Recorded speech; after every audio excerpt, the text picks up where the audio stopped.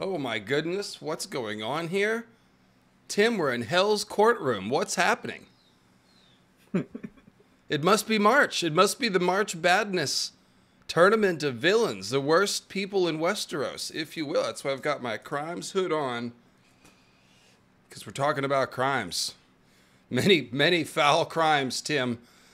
It's a hard list to get on. On your, if you, the viewer, to your left, you will see part of the bracket of our villains tourney. As I scroll up, you can see some of the names here, and so in the middle you see the dishonorable mention list. These are the people whose crimes were not foul enough to make the top 32, at least as me and Maynard Plum saw it. So here's what we're going to do today, folks. We've got a couple interesting things, and you in the chat are going to participate. You're over here, but you're going to participate. So here's what we're going to do. For the first half hour, until Nettles gets here, because Girl Nettles is coming, for the first half hour, we're going to discuss these dishonorable mention people and their foul, despicable crimes, because they're all interesting people to talk about. As Maynard James Plum, my manager, and I were discussing this roster of rapscallions and criminals and scoundrels, there are some really interesting discussions to be had, even for the people who did not make the cut. And then on the side here, this way, you'll see the 32 worst. Now, here's the thing, folks. Once we get into the tourney proper in half an hour, when, again, Girl Nettles appears and we've gotten through the dishonorable mentions, you in the chat will be voting. We're going to do rapid polls in the chat, and you guys will pick the winner for each bracket. Me and Tim and Nettles will simply be talking about how foul the crimes are, and then you guys will get to pick the winners, and we will go through the bracket, and we will get down to the worst, most hateable, most killable person. If you could time travel into Westeros and you have one bullet, who gets it? That's what we're going to try to figure out. Who's the worst person? So these are all fictional characters and fictional crimes, of course, in case any of the algorithms at YouTube are listening. We're talking about very fictional things, not real at all. And we will try to, Tim, we will not, we will say things like the R word instead of the actual R word.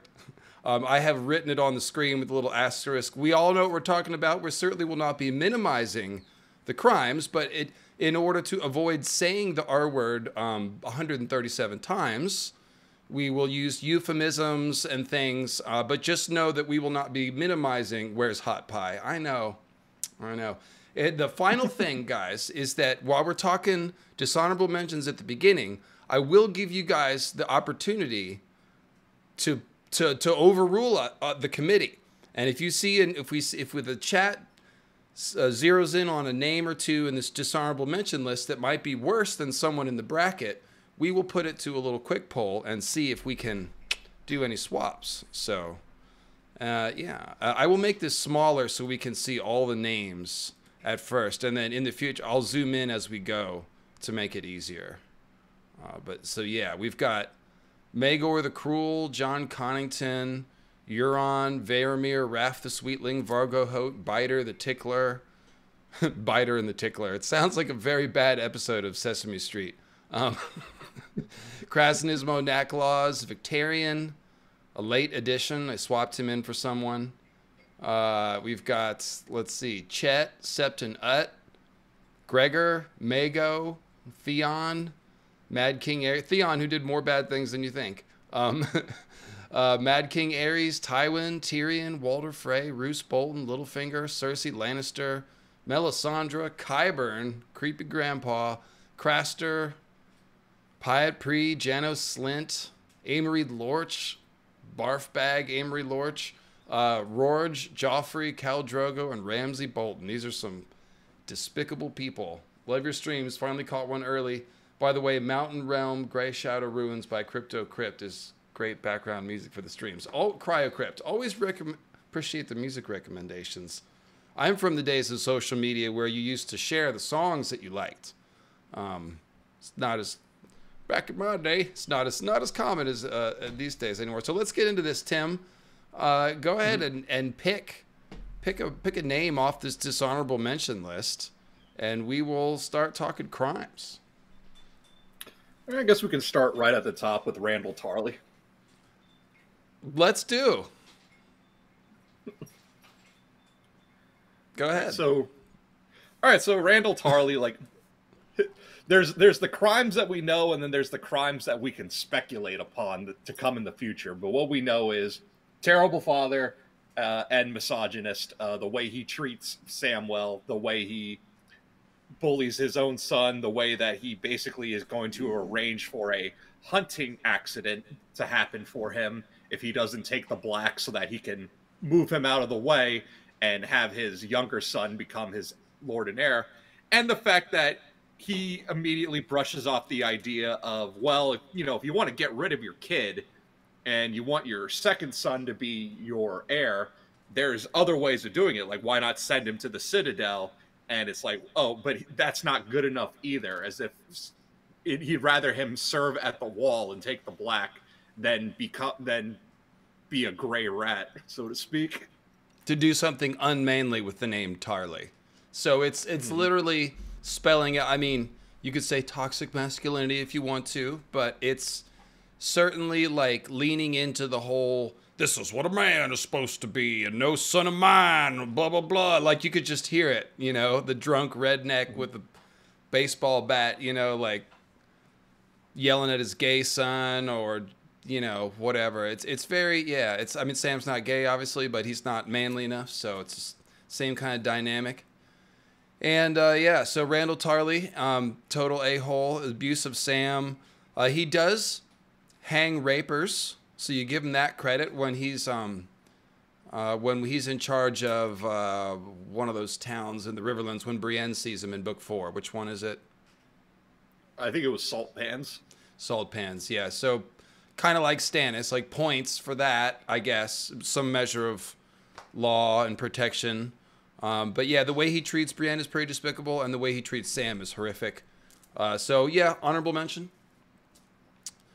Balon Greyjoy, pretty lousy guy. He is, some people were like, what about Olenna Tyrell? And it's like, well, what was her crime? Killing Joffrey to protect Marjorie? Like, that's, I'm not, I mean, Joffrey's a child, yeah, but he's also, a monster in the making. It's not even in the making. We'll get to Joffrey. He's in the bracket. But, yeah, so, like, Olenna Tyrell she could be on the honorable mention, I guess. Is she? I don't know if I put her on there. But I feel like she's pretty much, if Olenna's on there, then it's like every High Lord is on there. She's not really doing anything worse. I guess you could say killing Joffrey is villainous. If you take away the fact that we don't like Joffrey, it's regicide or whatever.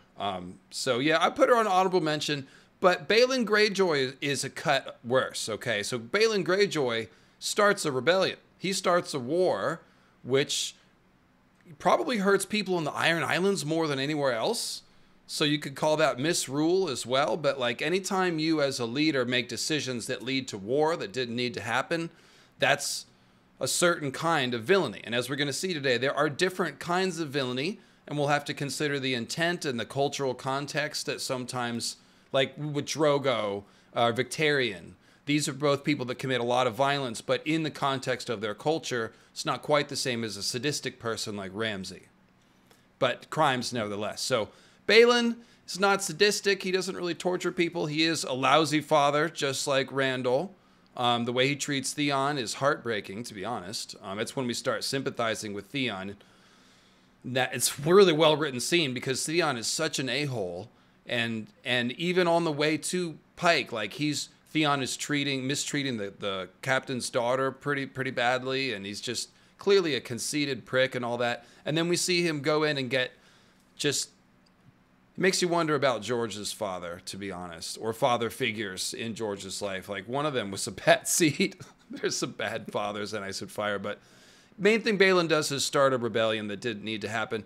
And he also is starting a rebellion to reinstitute the old way, which is a culture that makes it okay, creates a context to legitimize rape, plunder, murder, killing, pillaging, etc., etc. I'm not supposed to say the R word. I said it. Oh, well, it's going to happen.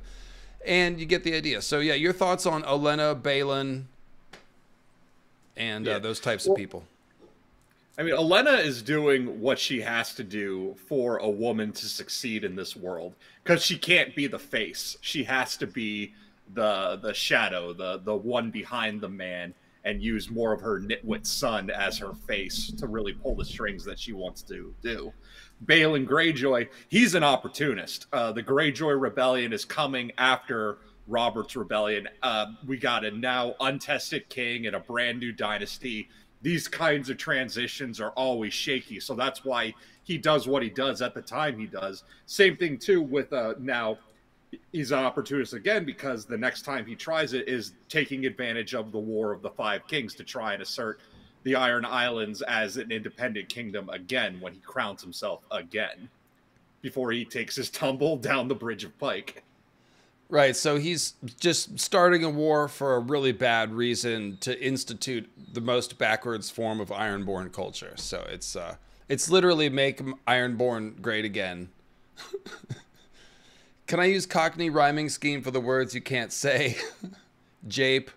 No, I probably can't, Sean. I wish I had you here, Sean. I need to get you on a stream.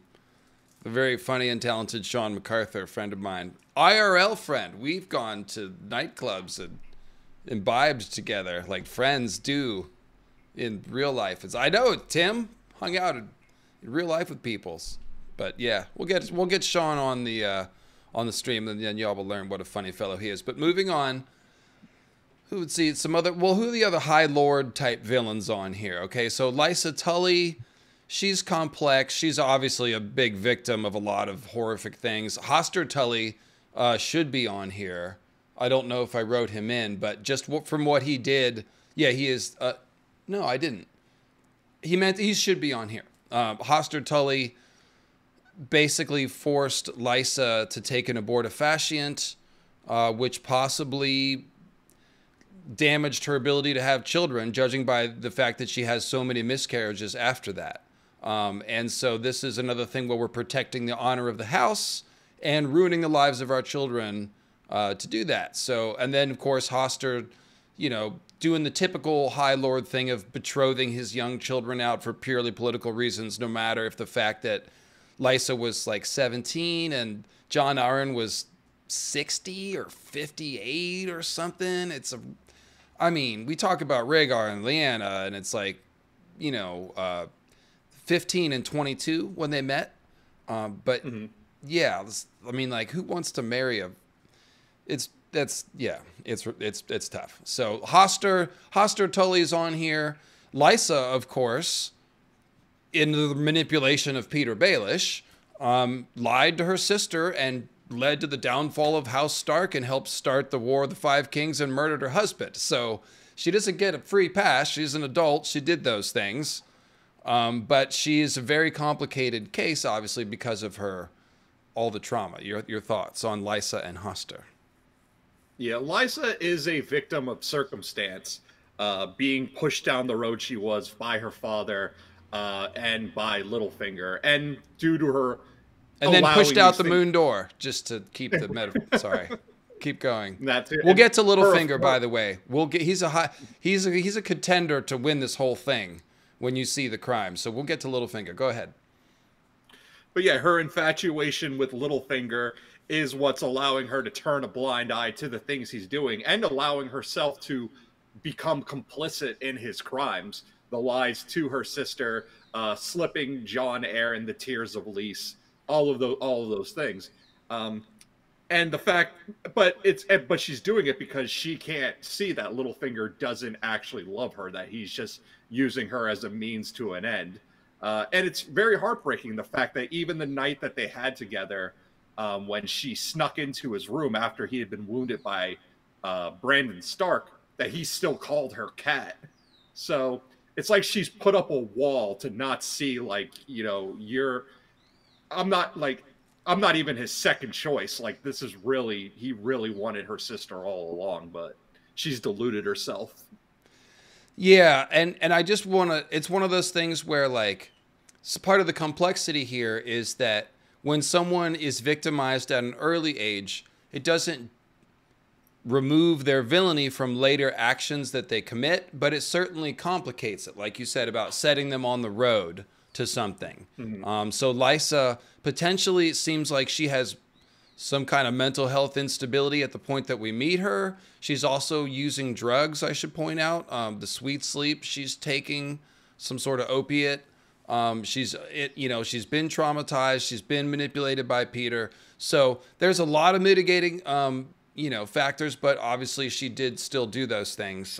So that, yeah, like I said, that's the complexity of the character. So Maynard James Plum, who is going to be running our polls today, let's do a test poll and chat just so that you can see how this is going to work. We'll do a test poll. Who is worse, Balin Greyjoy or Hoster Tully?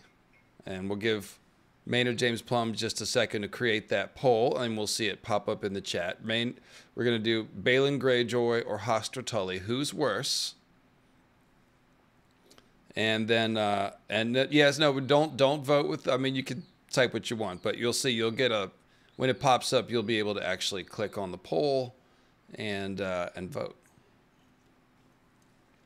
So we are testing out the technology here. It's possible that Maynard Plum was praising Garth across the room when I shouted out his name just now and needs just a quick second to get this going. I told him we would do a test poll somewhere in the first half hour. So we'll just wait a second for that to pop up. Oh, and thank you, Martin Crow, for the generous super chat. Maynard James Plum. I think that I would say that it's funny, and this is going to be some of the decision making. It's like Hoster's crime is more personal because we can see the victim. We know the damage that Lysa has been done. But Balin's crime affected more people because he started a war. So it's kind of how you want to judge it as far as like most hateable, who's the worst. But I leave it to you. Kind of like the deciding factor, again, is like if you can time travel, to kill Hitler or whatever. Like, okay, so here we go. There's the poll. Balin and Hoster Tully. And you guys should be able to click on that and vote. And I should be able to expand it here so that we can watch them come in. The votes pouring in. Okay, this seems like it is working. Seems like it is working. Cool technology, huh? Oh, I think I need to do all chat. Also, yeah, that will make the messages come in order instead of being filtered by YouTube's decision-making process. Balin Greyjoy is running away. Okay, so we probably need to do some time limit stuff so that we can know how long we're going to run the poll. Probably like, I'd say, Maynard, what do you think about 3 minutes? Is that too long? 3 minutes basically for everyone to debate and for us to talk about the characters. Because like we just talked about the characters and then did the poll when we do it in the contest. So I think we'll do 3 minutes and see how that goes. I can do that on my phone pretty easily. So, but we will. Looks like everyone pretty much has voted. So let's go ahead and end the poll. Boom. And then if that were a bracket one, then Maynard Plum would be right now updating the bracket. And then in just a second, I'd be able to refresh it and see the name advance. Just like that. So I think that's going to work. Let's get through some of these other dishonorable mentions here real quick. And let's see. What other people? Well, we've got Marillion. Marillion, serial sexual abuse, assault. Potentially the R word. It's not just the attempt on Sansa. He also basically is doing that to all the women in the castle. Once Lysa starts favoring him, he abuses that power and is a serial predator. So then he gets blamed for a murder he didn't commit. But, that's what's happening when you take advantage of bad people to do bad things, and they turn on you. There's no honor amongst bad people, really. So Marillion suffered a pretty cruel fate. His fingers were broken, and I think his eyes were put out. So that's pleasant. He did get his comeuppance. So Ilian Payne, good question. We talked about him. he's not really, he's just doing his job though. He's just an executioner. There's not, it doesn't rise to the level of even like Viserys on here. Viserys, just for his abuse of his sister and some of the things that he said, you know, I'd let Drogo's whole Khalasar F you if that's what it took, things like that. So, yeah, I mean, it's hard to say that Illian Payne's doing anything other than his job. And his tongue was cut out basically for speaking the truth that Tywin was doing more than Aerys. And that's, you know, gotta respect that. Yeah, Illian's one crime was telling the truth that Tywin really ran the kingdom. I mean, aside from that, it's like Illian, yeah, you said he's doing his job. His job is he's the headsman. He's an executioner. Like, he cuts people's heads off.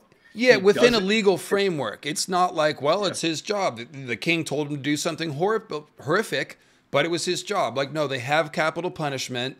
They have a process. And then once that process is done, somebody with authority points to Illian Payne, says, cut his head off, and then he's the one who does it. So that's why I say he's just doing his job, quote unquote.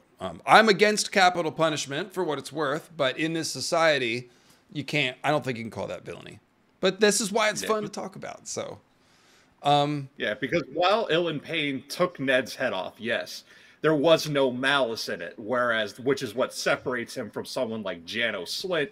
When Janos Slynt puts the spear through Ned's leg, and there's total malice in that. There's joy in that. Okay, so I think I stand corrected. Scarlet Widow says, I think Illian should have been an adult in the situation and not taken the Child King's word. That's true. Varys is like, no, no, no. And everyone else is like, WTF. And basically, Illian Payne rushes to comply with Joffrey's order. So that is a little questionable. I agree with that. I agree that is going beyond just doing your job. The thing is that Joffrey's authority is unclear. Usually a child king, someone who's not of 16, not of age or whatever, has a regency. And it is sort of unclear. Like, they sit Joffrey on the throne in order to grab it from, you know, Ned in the throne room, but they don't really say that there's a regent council. Like, it's kind of vague. So, yeah, we can talk about that. Let's keep going. What do you think about Varys and Pycelle? So Pycelle, first of all, it's just like one line in the books, but he molested Sansa. After the Battle of the Blackwater, when she had her first moonblood and panicked and tried to burn her sheets and stuff, they sent her to Pycelle and they undressed her, and it says like he touched her all over and the bedmaid held her down, and then like it just goes right on in the narrative. But it's really gross. And Pycelle, if he did that to Sansa, then that means he's probably doing that to all kinds of other kids. So I think we can assume that he is some sort of serial pervert, molester type. And then there is the way he was sort of serving Tywin and betraying certain people that he was working for, like Aerys or Robert at various times. So that's very dishonorable, right? Yeah. I mean, for Pycelle's part, Pycelle's crime is being complicit in holding up an unfair regime, which is how he works towards the Lannisters. So he's like a cog in the system that allows the Lannister machine to keep running, and so that's where its complicit nature falls into things. Yeah, I think corruption is a form of villainy. We're going to see that with Janos Slynt. But yeah, Pycelle is working for Tywin and not necessarily doing what he's supposed to be doing at his job. That creates instability and corruption in the realm. And so, yeah. And then with Varys, a lot of it depends on whether or not you think he is having children's tongues removed so that he has his little birds, or whether or not they're finding these children in Essos because horrific things happen to slave children in Essos, and then Varys is essentially saving them and taking them in. Because remember, Varys used to be an orphan and a slave, and his privates were chopped off, and like so again, he could be the kind of character that like he's collecting those lost street rats and they're now his informants, and it's serving his Machiavellian idea of, oh, I'm doing for the good of the realm, but it involves endless destabilization and murder and turnover in order to get to the, good King Phaegon or whatever. Or is he having those children's tongues torn out just so they can be his little birds? I think it's the former. If it's the latter, then he would sort of shoot up the list a little. What's your take on that? Yeah, because it's still left unclear if he's really ripping the tongues out of all these kids. But Varys' big part in the story is showing that someone wants to put their idea of what a good king is on the throne, rather than working with what they have to make a good king, which is what Varys' problem is. Because if Varys was truly meant what he said, if he wasn't BSing, and that he was really doing this for the good of the realm, he would have worked with Rhaegar.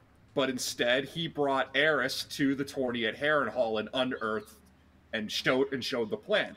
No, if the good of the realm is what you're really working for, then you would have seen the good in Rhaegar and been like, okay, I can work with this.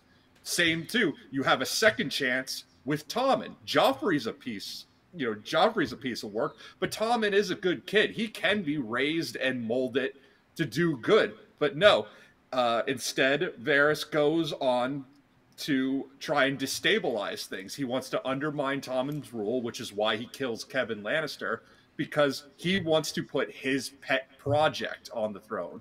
So it's not the idea. And he's empowering Cersei in the meantime by killing Kevan too. So it's not just murdering Kevan. He's plunging the realm into further instability in order to provide his answer. And that's kind of the thing that people in the chat are mentioning. Like, that instability leads to a lot of violence. So it's pretty easy to see through his justification, the good of the realm. Like, it's clearly his agenda, his version of that with his specific people. And there's probably some revenge if he's Blackfire, descendant, which it seems he is. So he might be someone that we could see, putting a poll to the chat. But chat, take a look at the list on the left and tell me who is Varys worse than. And if we can come up with some consensus, weak targets, maybe we can swap them in. I will.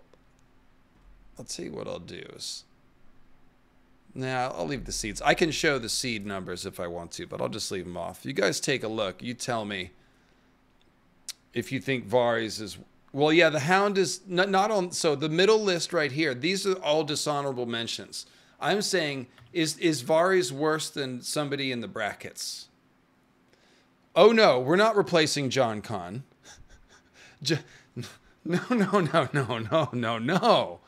Jon Connington is willingly heading into Westeros and eventually King's Landing with a plague because he wants to win a war like Varys and put his preferred person on the throne.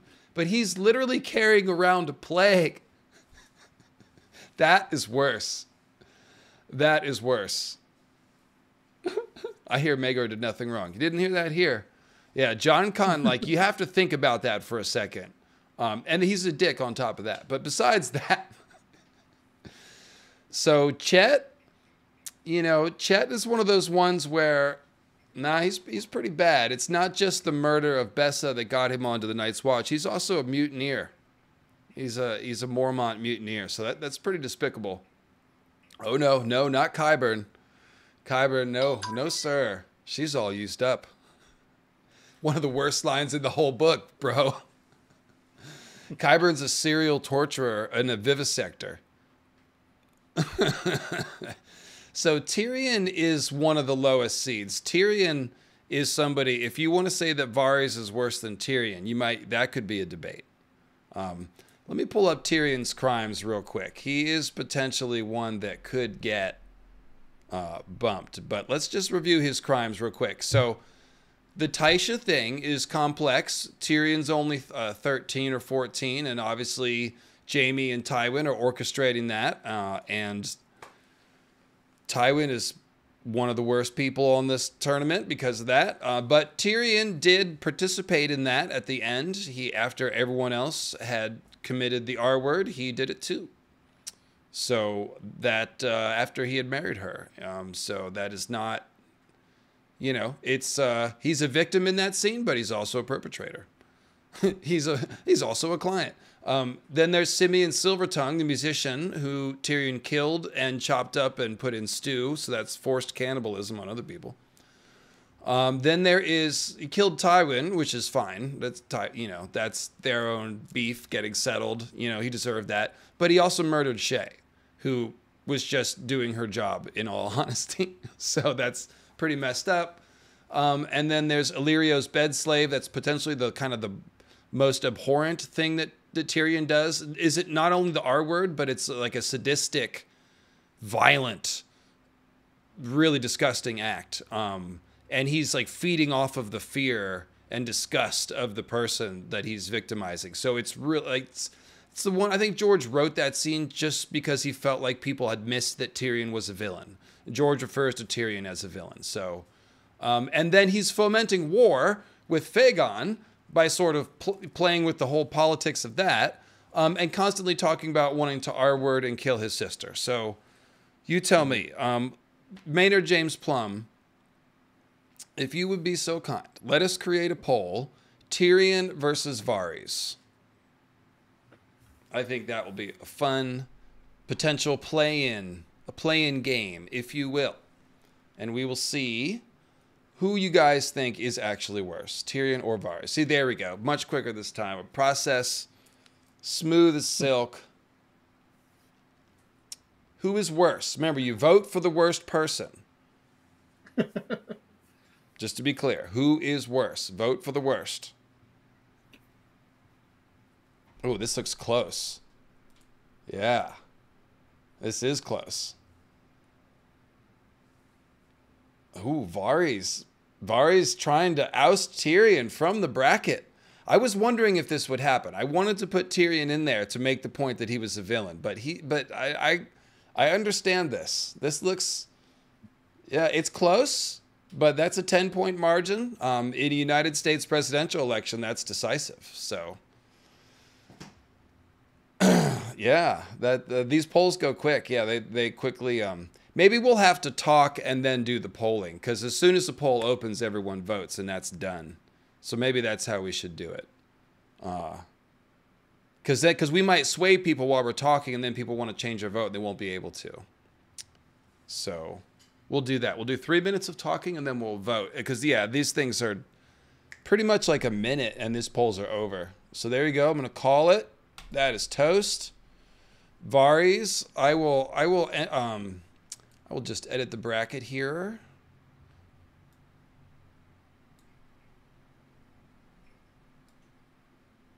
And we just go to, sorry, well, you see a little behind the scenes, but such is life. Where is Varys? Or where is Tyrion, rather? I had Tyrion set to go against Tywin, too, so I thought that was going to be a fun debate. But Tywin's his own monster. So we'll go Varys and Tywin. That's actually a good pairing. That actually works. And then I'll click save. And then just scoot that back over. Pay no attention to the window behind the curtain, behind the mask, behind the, you know. Yeah. There we go. The chat has spoken. Chat has spoken. So I'll even put Tyrion back down here in dishonorable mention. That was good though. That was a good close poll, good outcome. So real quickly, the Hound seems like a villain, but really the only thing he did was kill Micah, which was a horrific thing. He was following orders, but again, following Joffrey's orders. And he seemed to relish the act. He gloated after the fact. He did it violently and cruelly, wrote him down and butchered him. So that's what makes the Hound the villain. So George establishes him as this character at the beginning. And then from there, all we ever do is slowly cut against that. He protects Sansa. We learned his face was burned by his older brother when he was like 6 or 8 because he stole Gregor's toy. I think I forgot to put that on Gregor's list of crimes, but that's horrible. And then we see, so it's mainly, so we see that, yeah, the Hound was abused horribly as a child, and he protects Sansa repeatedly. And then we see him out on the road, and he has a weird relationship with Arya, where it's kind of aggro, but, you know, he's obviously threatening her and stuff, but he's also protecting her. And some people like to ship Sansa and Sandor, because it's like Beauty and the Beast, kind of. My favorite Sandor-Sansa scene, Tim, is the one where he comes to her at the Battle of the Blackwater with unclear intentions that could be very dark. And he's in a pretty bad state. Again, the fire trauma and all that stuff. And she sings the hymn of the mother. And the roles flip around, and all of a sudden he becomes this, like, child who was never comforted, you know, from the time that his face was burned. And Sansa is assuming the role of literally the mother archetype of the faith of the Seven. And she's talking about stay their axes and heal their wounds. And, like, he weeps and gives her his cloak and leaves. And, like, it's clearly something that is complex because of, again, his intentions and the ages and all that. But, like, it's an incredible moment for Sansa as well. And shows the power of the archetypes of the faith. So your thoughts on Sandor or that scene there? Yeah. Because Sandor, what we have with Sandor is a redemption story, which is why we have to have him start out as a sort of villainous figure, so that when we see his growth, when we see the softer sides of him, and when we see him ultimately try, what he's doing is escaping the cycle of revenge. It's what makes Clegane Bowl, as much as some people in the fandom want it, is actually unnecessary, because it's a story of trying to escape the cycle of violence and abuse and all of that. Because one of our main running themes throughout the entire story is generational conflict. People continuing the wars and the battles of their fathers and their grandfathers. We see it with the wildlings and the Watch. We see it all. We see it with even with the Dornish, even after Dorne's been brought into the fold. So the idea that the Hound and the Mountain have to have some kind of gigantic cathartic showdown is like, no. If the Hound finds peace as the Gravedigger, which seems to be the running theory, that if Sandor is still alive, that he's with the older brother and he is with the Broken Men as the Gravedigger, then he has found a form of peace and has been able to remove himself from this and find comfort and just live, basically. And yeah, I do agree that Jaime should be on dishonorable mention, not for killing King Aerys, because that was probably the best thing he ever did, but obviously for pushing Bran out the window and for various other less than honorable deeds. But yes, committing incest with Cersei is treason. And that undermined the stability of the realm significantly. So there is that too. So he's an honorable mention. We already talked about Jaime a bit. Let's talk about Mandon Moore and Boros Blount. So both of them are complicit in Joffrey's abuse of Sansa. That's the first thing. And then Mandon Moore goes one step further, and he tries to kill Tyrion, probably on orders of Cersei, I think is what the clues point to. And he looks like a dead fish. So Squisher vibes. But the main thing is, like, that's corruption. The Kingsguard is not supposed to be assassinating the hand of the king in the middle of a battle. So that's clearly, like, complete breaking of his oaths. It's dishonoring, his knighthood and everything. So that plus the Sansa stuff, Mandon Moore is pretty rotten. He's right pushing at the line of getting into this tourney. But again, you'd have to show me somebody who's, less bad on there. So, but yeah, like Mandon Moore, Chet, like that's kind of similar. These people are all going to lose in round one, let me tell you. So it doesn't matter that much. But yeah. Let's see here. I love how you went with treason for sleeping with his sister. I was just thinking about Jaime's violence. Yeah, it is treason. And we have Girl Nettles. Hello. Hey, I'm on. You are. Hi, guys.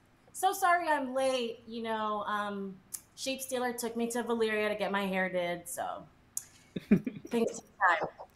Your voice sounds a little quiet. All right, you want to make sure you just have the right mic selected and that it's turned up all the way.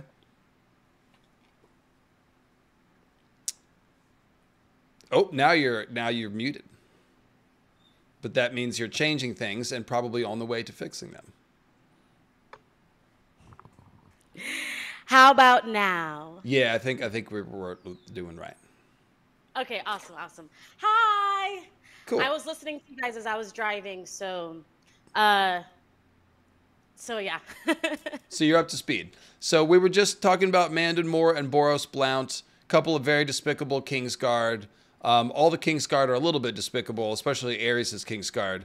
But yes, carrying, like, Tyrion dresses them both down when he finally gets to King's Landing. He's like, yeah, you're not supposed, like, if the king tells you to do something stupid, like, ask Cersei or something first, or me, or like, so.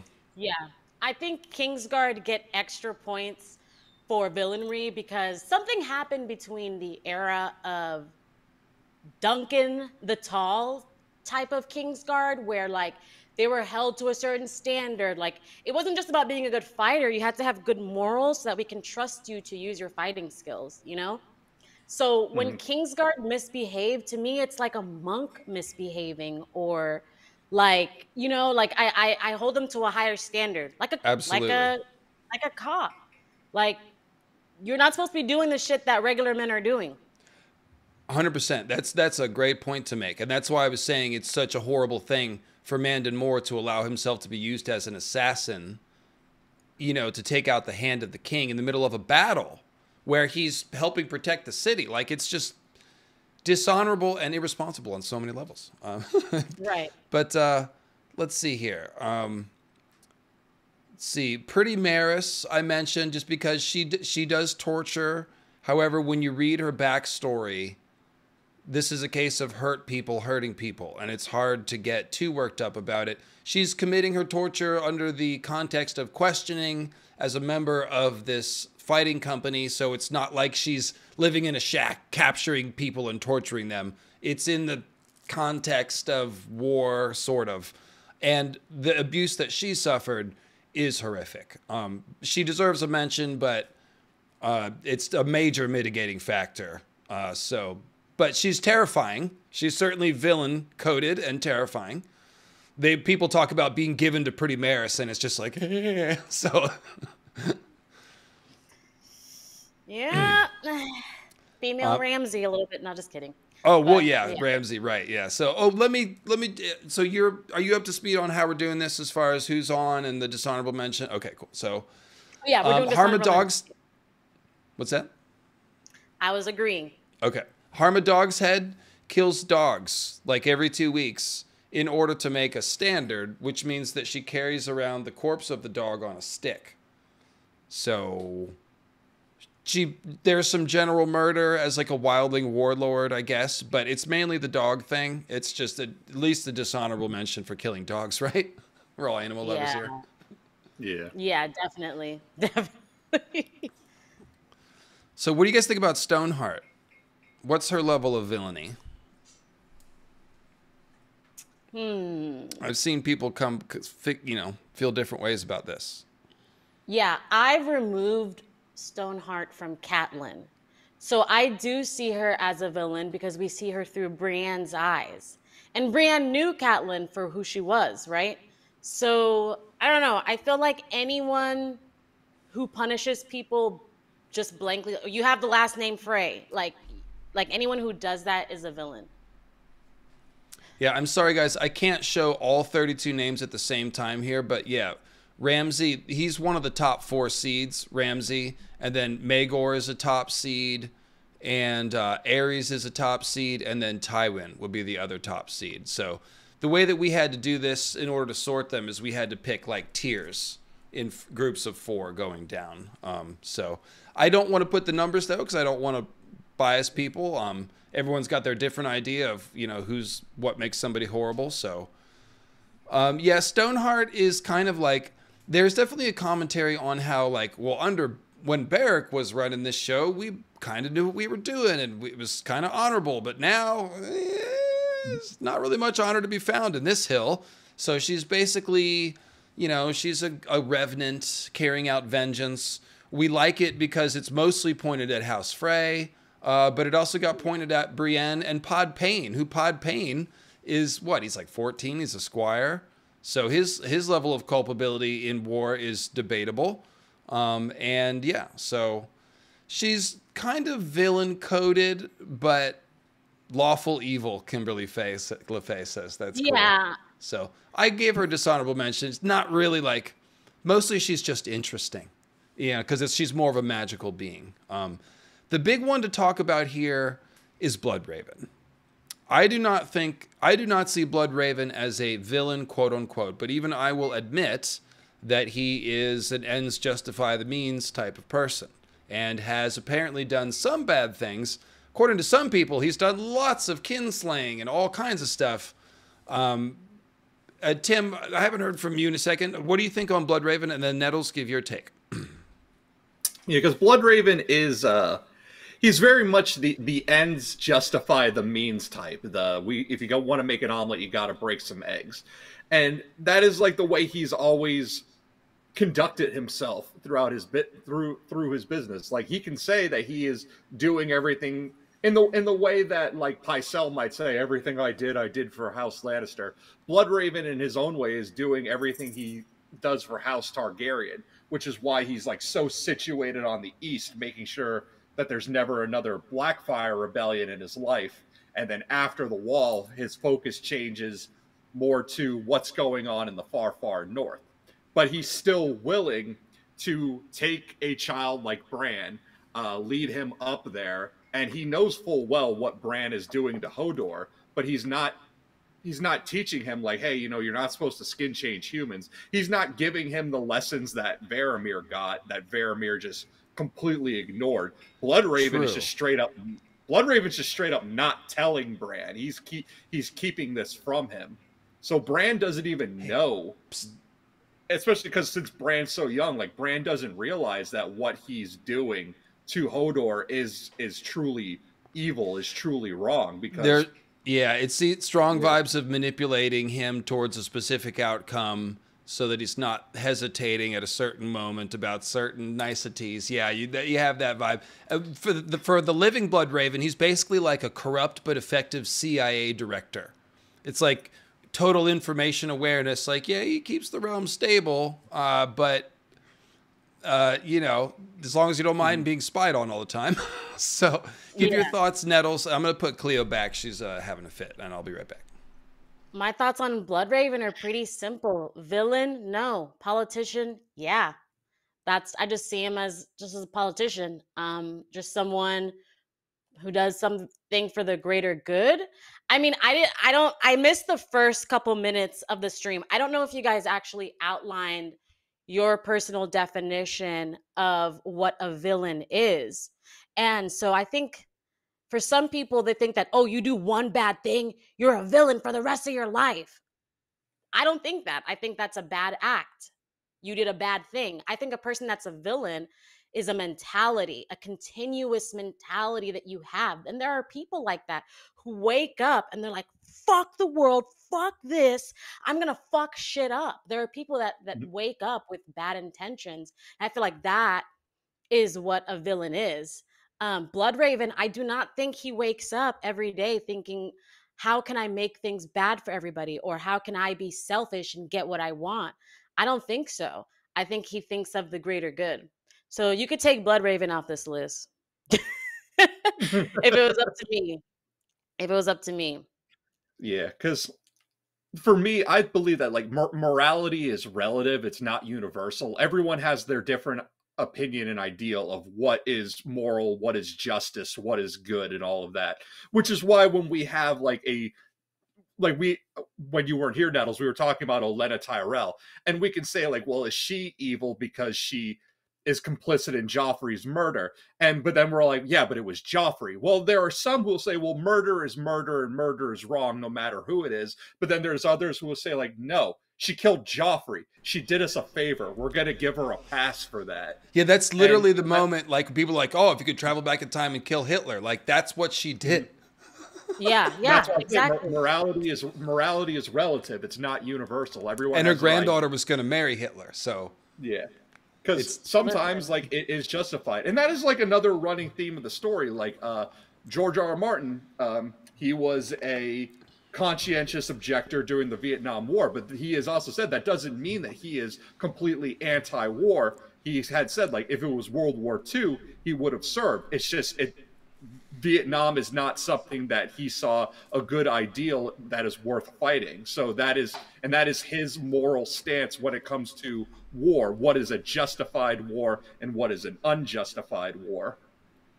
There you go. Well, good comments. I tend to, and Nettles, to your point about Bloodraven, I do think this is the kind of thing where we have to draw a distinction. I mentioned Drogo and Balin, or Victarion rather, not Balin. Balin starts a war. But Victarion and Drogo both commit violence, including the R word, and all kinds of mass violence. They're doing it in a cultural context where there's like customs behind it. So that is not quite the same. It's still bad. It's just not the same as Ramsay Bolton. And so that's why there are levels to this thing here. So Bloodraven, I mean, he's done some crimes. There's no doubt. He's got a crime hood or two in his closet. And like I said, I tend to be a little bit on the anti-government side of things when it comes to like spying and information awareness. I'm an anti-monarchist, team small folk, et cetera, et cetera. But yeah, for me, Bloodraven mostly is trying to do the right thing. And we also have to remember this is a magical story. It's not purely political.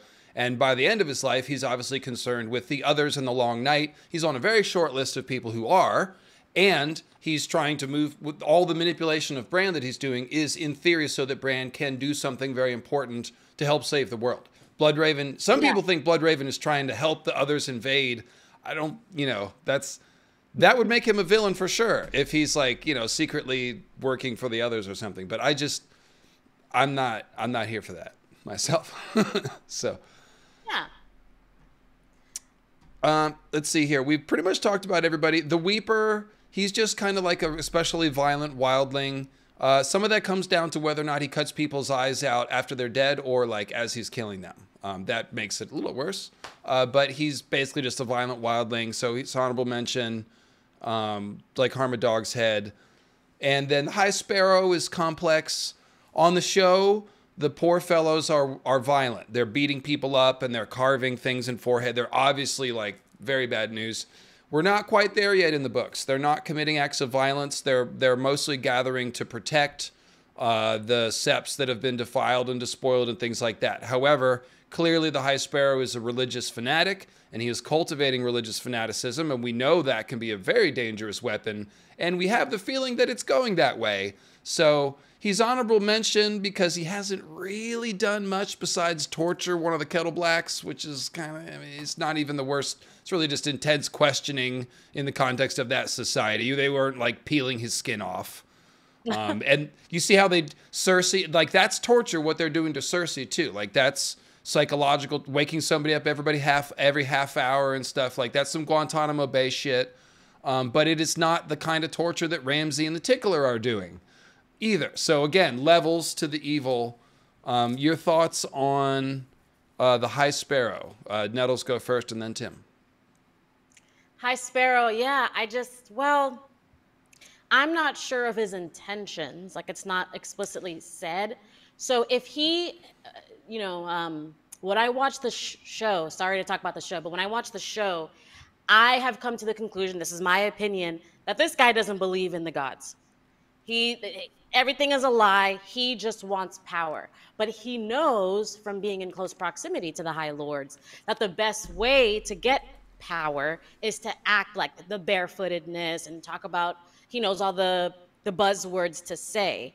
So that is someone that I would characterize as a villain because of the willfully lying for a selfish need, for his selfish wants, I mean. So I see that just not even like the specific acts that he does, but that mentality of I'm going to use religion to control the masses and to get the upper hand over the monarchy.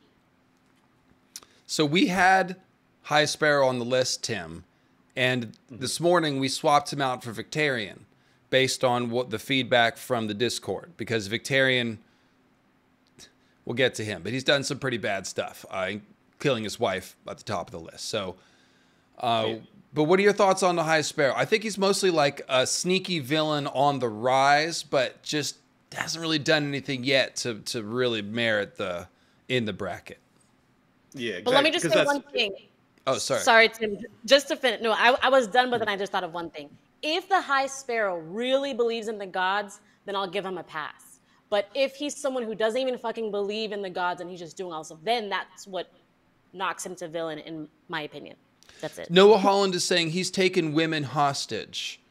Are you talking about like random sex workers in King's Landing, or are we just talking about Marjorie and Cersei? Because Marjorie and Cersei are royals. That's slightly different. I can't remember, like, yeah, some of this is like, I'm hoping that you guys will help me if there's anything I'm forgetting. Is he imprisoning like sex workers and stuff in King's Landing? That would be a little more villainous.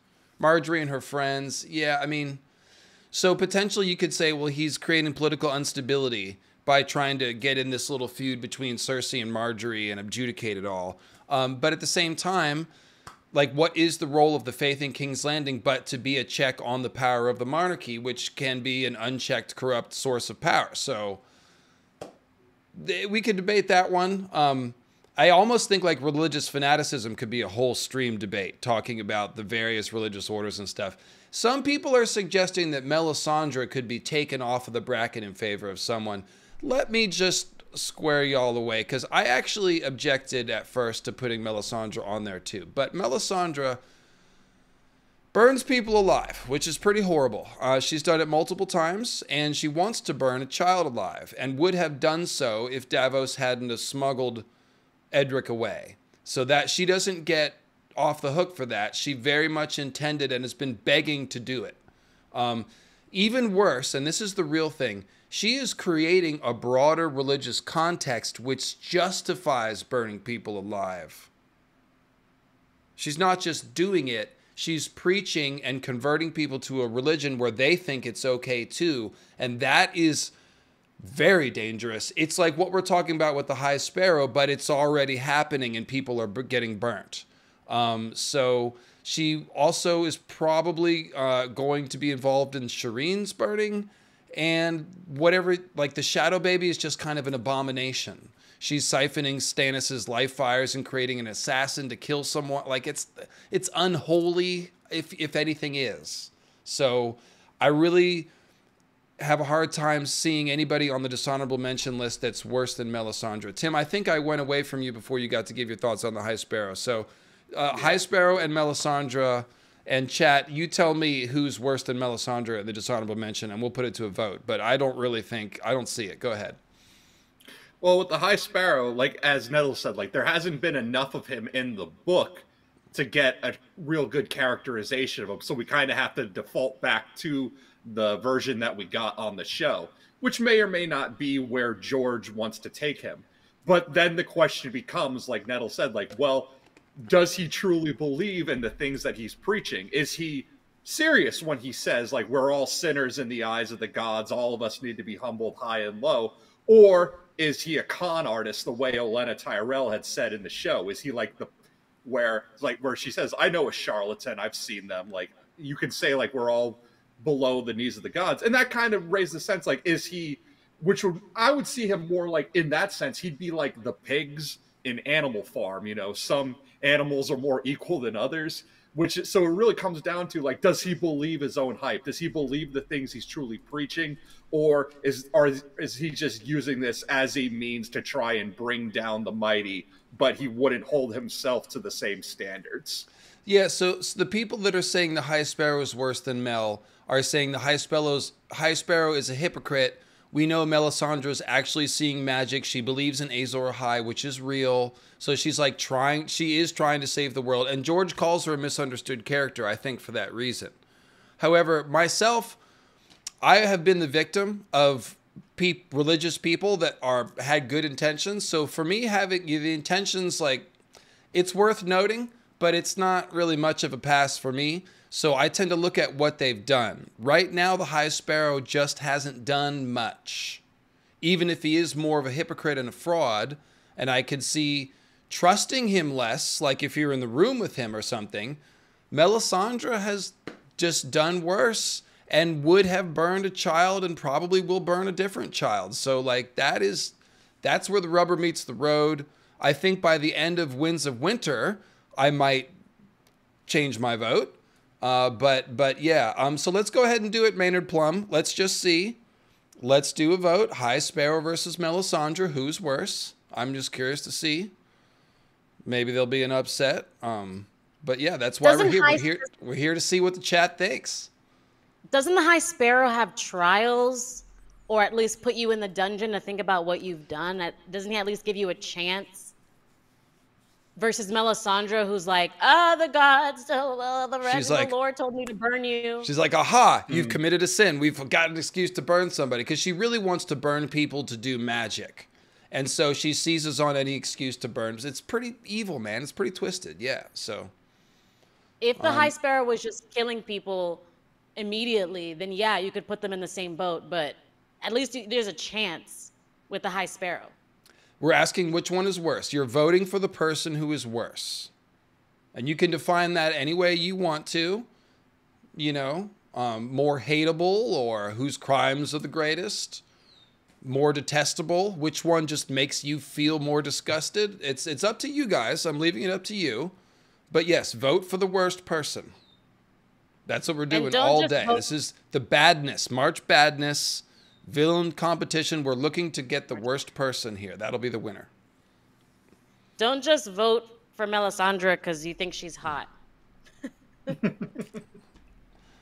She is a wonderfully complex character. I have actually a lot of sympathy for Melisandre, despite the fact that she is a religious fanatic who burns people. I do think she's going to come in handy at the end, and like, she spared Davos's last kid because his other kids died. Like, she has a heart, you know? It's just, she's a religious fanatic in a world where magic is real, and that makes it even more complicated. So let's go ahead and call it. So we've got, watching the stream, we've got 740 people watching. That's awesome. It's apparently some of y'all are content to just let everyone else vote and not vote, but that's cool. We've got about 250 people voting here. It's a little bit of a move for the High Sparrow in the late push, but it's still 69 to 31.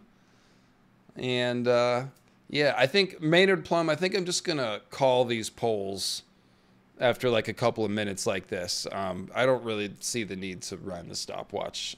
You can sort of see when it is when the margin is clear here. So last call for votes. If you're sitting there on the couch and want to help the High Sparrow win, now's the time. But I'm proud of you, chat. Yeah, Varys has been moved into the bracket. So he is a bad person. All right, we'll go ahead and call that.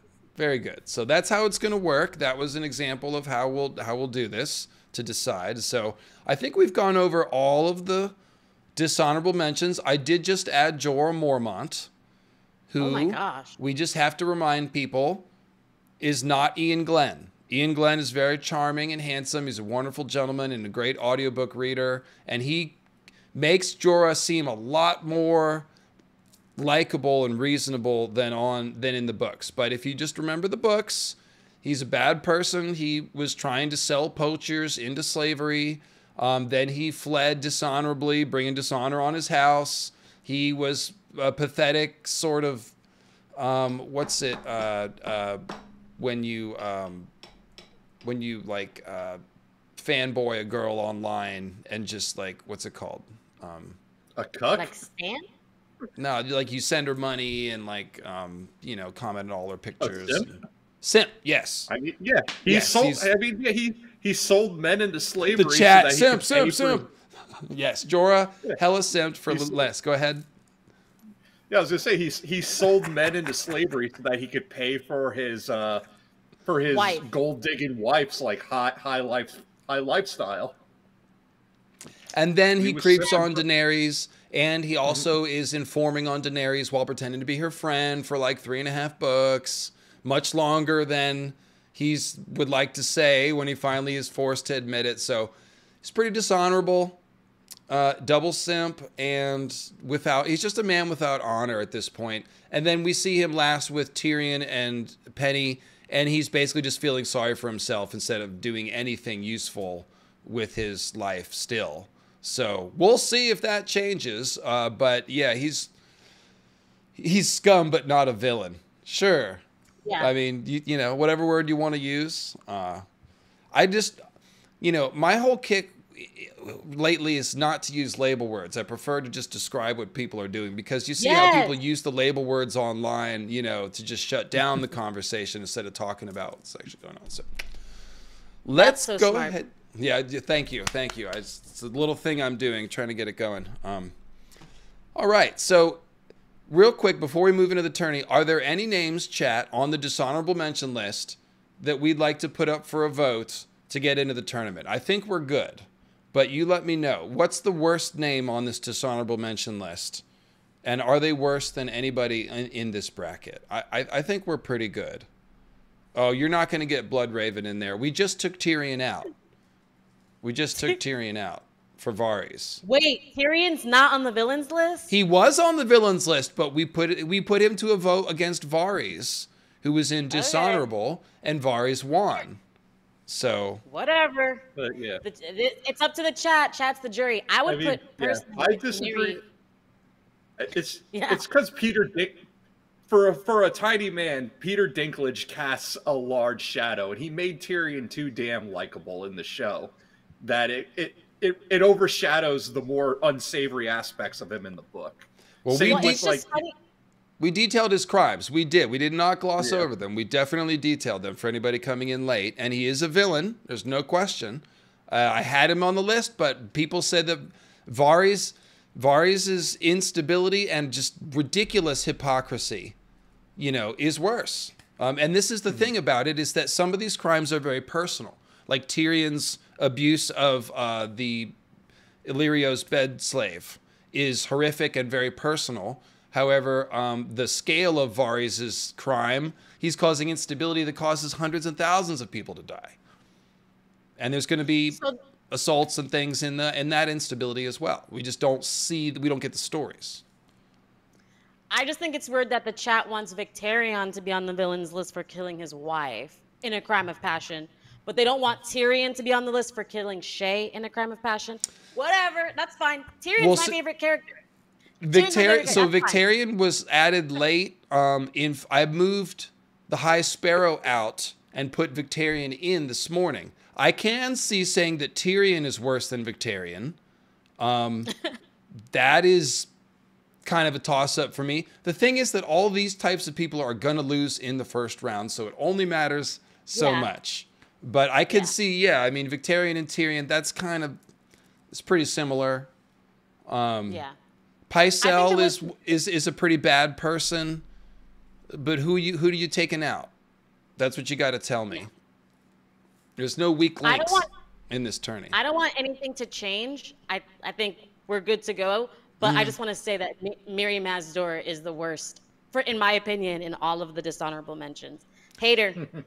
That's all. I don't want to go into it, but I hate her. Well, because that's a complex one. Debating the ethics of Mirri Maz Duur is like, that's an old one. That was an old debate when I got to the forums in 2014. Yeah. I'm tired of it too, actually. So let's go ahead and start the tourney.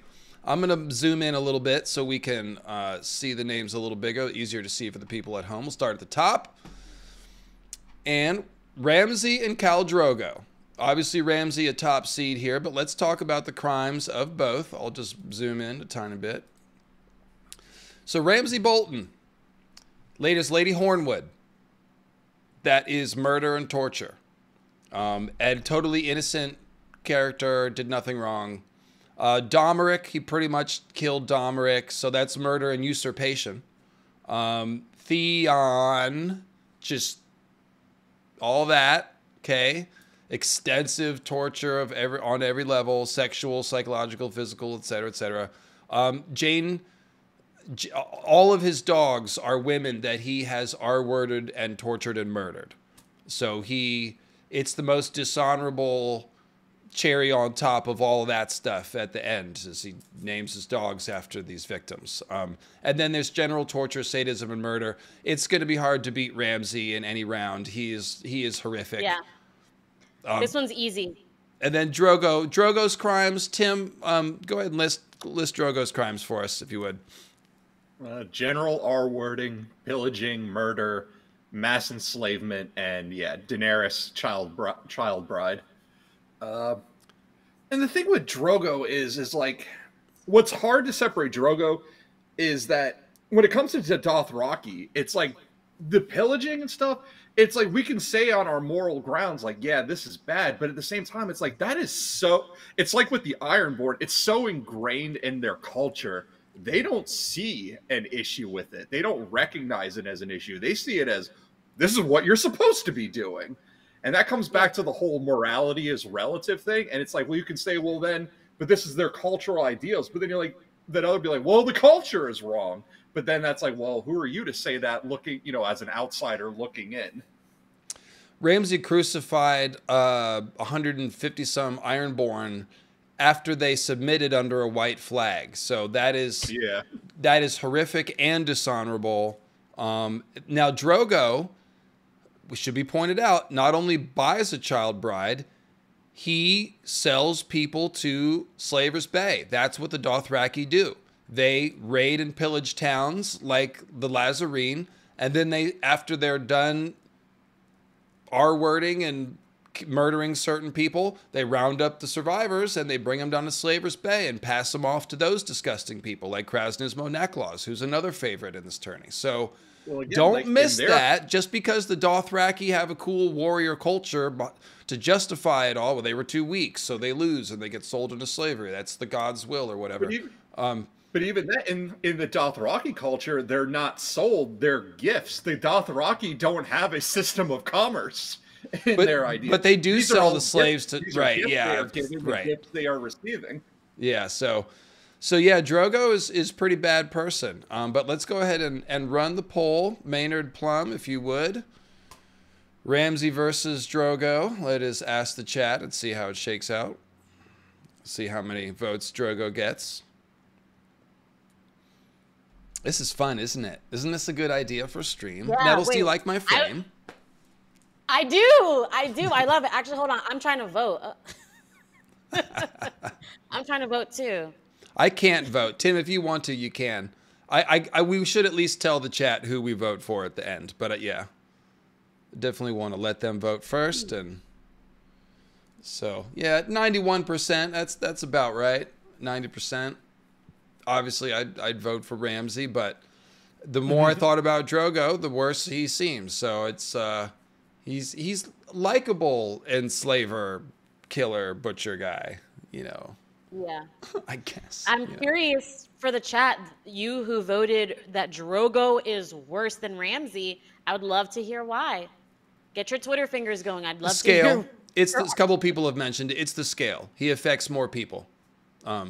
So that's always a thing here. It's like, even if the crimes are more foul for one person, in a certain perspective, if you're affecting thousands and thousands of people instead of a couple hundred, that could be considered worse. You could be doing more good by killing Drogo. How many people are in the north? By that measure, the High Sparrow should have been worse than Mel. But the High Sparrow hasn't killed anyone yet. No, but the Faith of the Seven being the majority religion in Westeros, he has the more potential to do harm than Mel does, where R'hllor-ism potential, yes, but we don't do pre-crimes here. This isn't Johnny Mnemonic or whatever. Hang on a second. Miriam Esder did nothing wrong. She was after justice against, R words and murderers, yes. I very much am sympathetic to that argument, by the way, Lady Catherine, even though I'm very pro-Dany. And I get both sides of this, essentially. I'm shocked no one has killed the Horse Lords. F them, Drogo is poop. That's valid. Thank you. And hate Ramsay from Brazil. I hear you, Bruna. And yeah, that's what we can use Super Chats for if you want to sound off, guys. So I am leaving Nettles. Go ahead. But I'm leaving it to the chat to decide what their criteria is. If they want to consider the scale or just the horrificness of it. It's more fun if I leave it to them, I think, as opposed to forcing people. Oh yeah. The jury's always right, but I just want to say that like Ramsay is affecting the North. Aren't there a good population of people in the North? Yeah, I was like trying to add it up mentally, like what has he done? Who has he affected so far? Potentially by the ends of Winds of Winter, his scale could be catching up to Drogo. Like I said, there's a certain amount of Ironborn, there's Hornwood. I didn't go through, I mean, you'd have to add it up. But yeah, so we'll go ahead and call this. Ramsay obviously wins.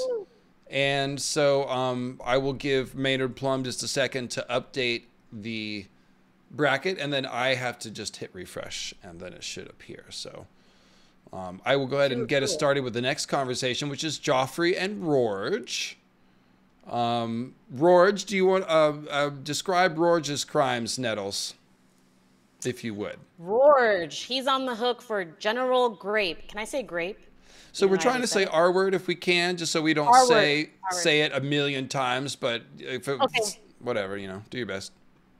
Yep, General R-ing murder, sadism, as being part of the Bloody Mummers, being mean to Arya and Brienne. Yeah, that's pretty bad.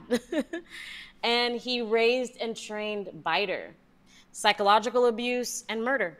Yeah, that was the thing that popped into my head at the end. It was like, oh, he found Biter as an orphan in King's Landing and then like raised him to be a feral fighting pit monster. Like, I do think he's part squisher, but like whether he is or not, like he didn't have to be raised that way, right, Sam? Right. Yeah. So, I don't, because this is like another one, like it kind of seems pretty obvious though, because Joffrey's having people of high nobility killed. He has the much far-reaching power here as a king, whereas Rorge is just like some guy who basically runs dogfights, I guess is what we would compare him to in the modern world. Yeah, well, let's go over Joffrey's crimes. So, animal cruelty. He starts off with the cat, very young. So misrule and sadism. You remember the bread riots. He literally got his crossbow and fired it at the hungry people. So sadism on top of misrule, which, again, when you're the king is very important. Micah, that was murder by proxy. Sansa, obviously, serial abuse and sadism and assault and things. And then he's having people's tongues torn out. He's flinging people over the wall. He's doing cruel executions and harsh justice.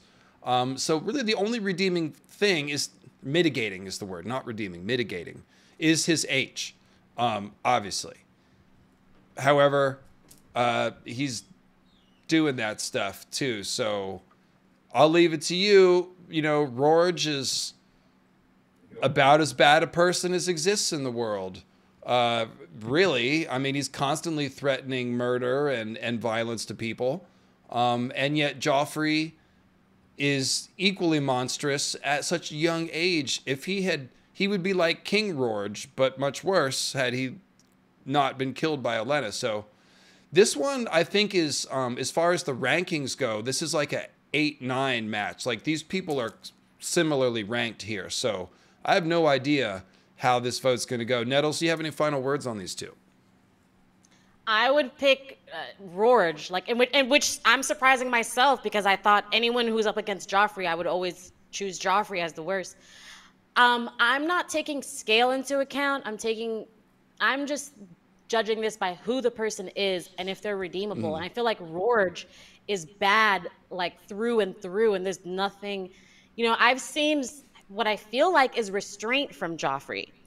I know Joffrey's bad, but I feel like Joffrey could have done even worse. The fact that if Joffrey was truly, truly bad, he would have killed Cersei immediately upon sitting the throne because of her power over him, and he didn't. Rorge is someone who saw Biter, an innocent, and turned him into a lech. That is someone who's like evil it's pretty bad through and through. That means you'll bad. take an innocent and make it Meanwhile, Joffrey is almost like a victim of circumstance, maybe. Maynard, Joffrey's pretty bad. Maynard, go ahead with the poll. Tim, final thoughts. Yeah, for me, I am taking scale into account. So for me, it's Joffrey. Because remember, like I'm remembering the riots in King's Landing, the food riots, and Joffrey telling basically saying kill them all because he got hit with a cow turd. Like he is ordering the deaths of hundreds and hundreds of people. Now, Rorge, we could say, yeah, Rorge would do the same thing if he were in that seat of power, but he's not. So his influence is nowhere near as far reaching as Joffrey's is. It seems like most people agree with you. And Joffrey's kind of just like his shadow over the story is just bigger, and that's going to influence people as well. So like I said, it's up to you guys how you want to decide who is the worst, or who, if you had one time travel Weirwood arrow, who would you send it at? That's really the thing to me. Like if you could send a Bloodraven guided Weirwood arrow right into one of these MFers' craniums, like who's it going to be? So in that context, it's easier to say Joffrey, I think, because of just you don't want King Rorge. Rorge the sellsword is one thing, but King Rorge is even worse. So let the let the vote go here a second longer. But yeah, it looks like a clear win for Joffrey. It looks like a clear win for Joffrey. Get your votes in. Don't make me hold this thing out forever. Get your votes in.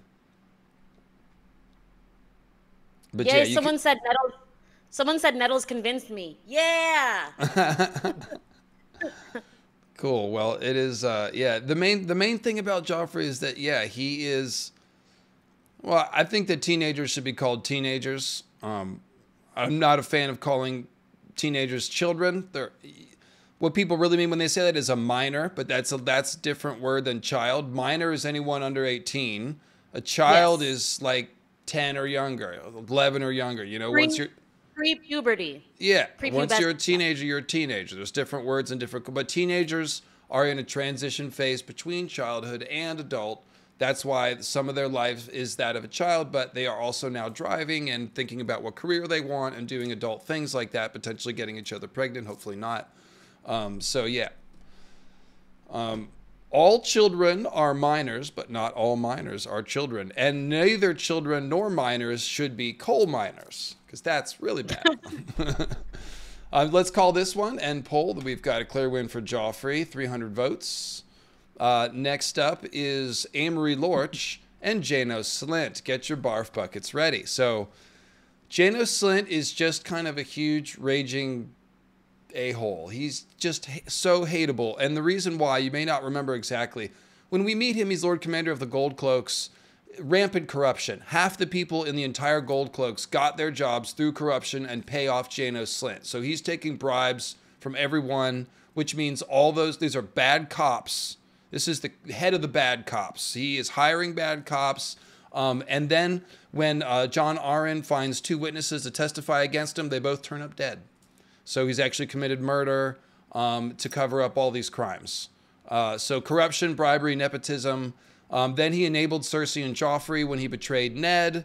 Then he gets to the Night's Watch, which betraying Ned is actually not that much of a thing, because it's like Littlefinger bribed him. Like what are we really arguing? Like, oh, he didn't take the bribe the right way. Like he took a different bribe than we thought he did. This is all corrupt. Like this is one of Ned's few sins is dipping into allowing Littlefinger to bribe him, right? Let's not get into Ned. Do a whole stream on Ned. But this is Jano Slint. So he gets to the Night's Watch. Then he refuses Jon's orders, which is mutiny, and Jon cuts his head off. So that's him. Amory Lorch, he's the one that R-worded and murdered Princess Rhaenys in the sack of King's Landing. And if you reread these quotes, it is awful. Tywin is talking to Tyrion about it, and he's like, I asked him why he had to stab her so many times, and he said it's because she kept kicking me or something. So this is a 4-year-old girl, like 30 plus stabbings. Like it's just, the guy's a psychological monster. He's not just a violent thug for hire. He's a psycho. And he participated in the sack of King's Landing. And then, of course, he's one of Tywin's dogs pillaging the countryside. So you guys give your thoughts here. And Maynard, go ahead and cue up that poll. Because I don't... Is there any way Janos Slynt wins this? I mean, to me, it's Amory Lorch. Yeah. I mean, Rhaenys doesn't even hit Amory Lorch's first child murder. During the Rain Tarbeck Rebellion, he throws a 3-year-old down a well. Oh. Yeah. So I didn't know that. I forgot about that. Okay. Yeah. No, yeah. Amory Lorch threw the last Lord Tarbeck, a 3-year-old boy, down a well in Tarbeck Hall during the Rain Tarbeck Rebellion. Yeah, he's one of those dark horse contenders where you don't think, oh, the worst person in Ice and Fire, but like we'll see who can beat him. We're gonna have to decide at some point between him and somebody that equally terrible. So this looks like a pretty easy poll here. 223 votes in. 90 to 10. The text says that Amory stabbed Princess Rhaenys 50 times. And that's very different from 30. And it's like, imagine a 3-year-old. You're going to run out of places to stab. Meanwhile, if you ordered Janos to do that, I could see him flinching. Like, he might go like this. And just once the baby's dead. Oh, did Janos Slynt kill one of Robert's bastard children in the brothel? I don't know if that's a show only. I can't remember because I mix them so much because I watch and read. Yeah, it still has to be Amory Lorch, though. He's so monstrous.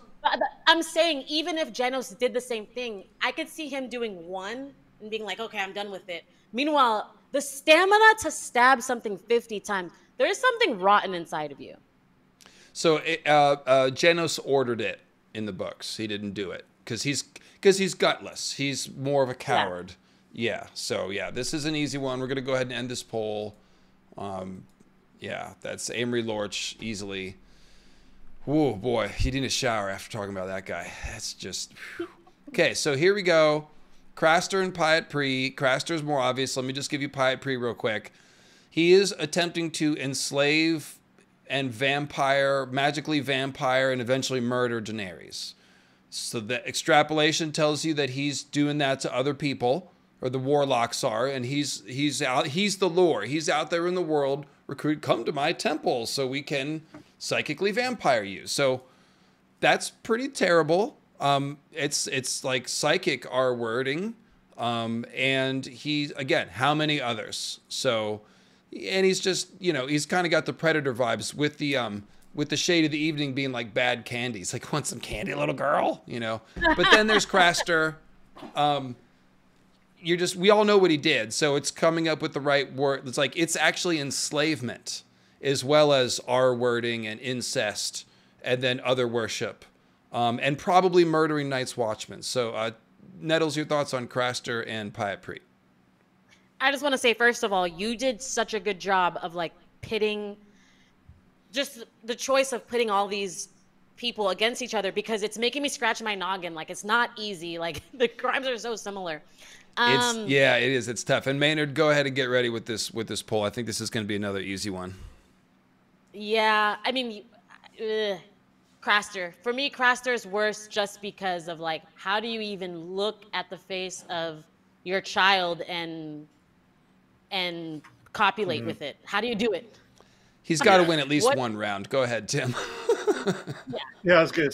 It's exactly what Nettle said. Like when it comes to grapists, it's like this is already one of the worst crimes that you could inflict on another person. But when but then you add an extra layer to it of it being your own children that you're doing that to, your own daughters, and then the murder is sacrificing your own sons. Like, how do you look at your own child and commit such heinous acts? Just adds so much. I mean, at least with Pyat Pree, while he might be killing people, sacrificing them to the undying and whatever, they're strangers to him. Go ahead and drop the poll, Maynard. Go ahead, Tim. I'm just saying it's just a whole other level with Craster.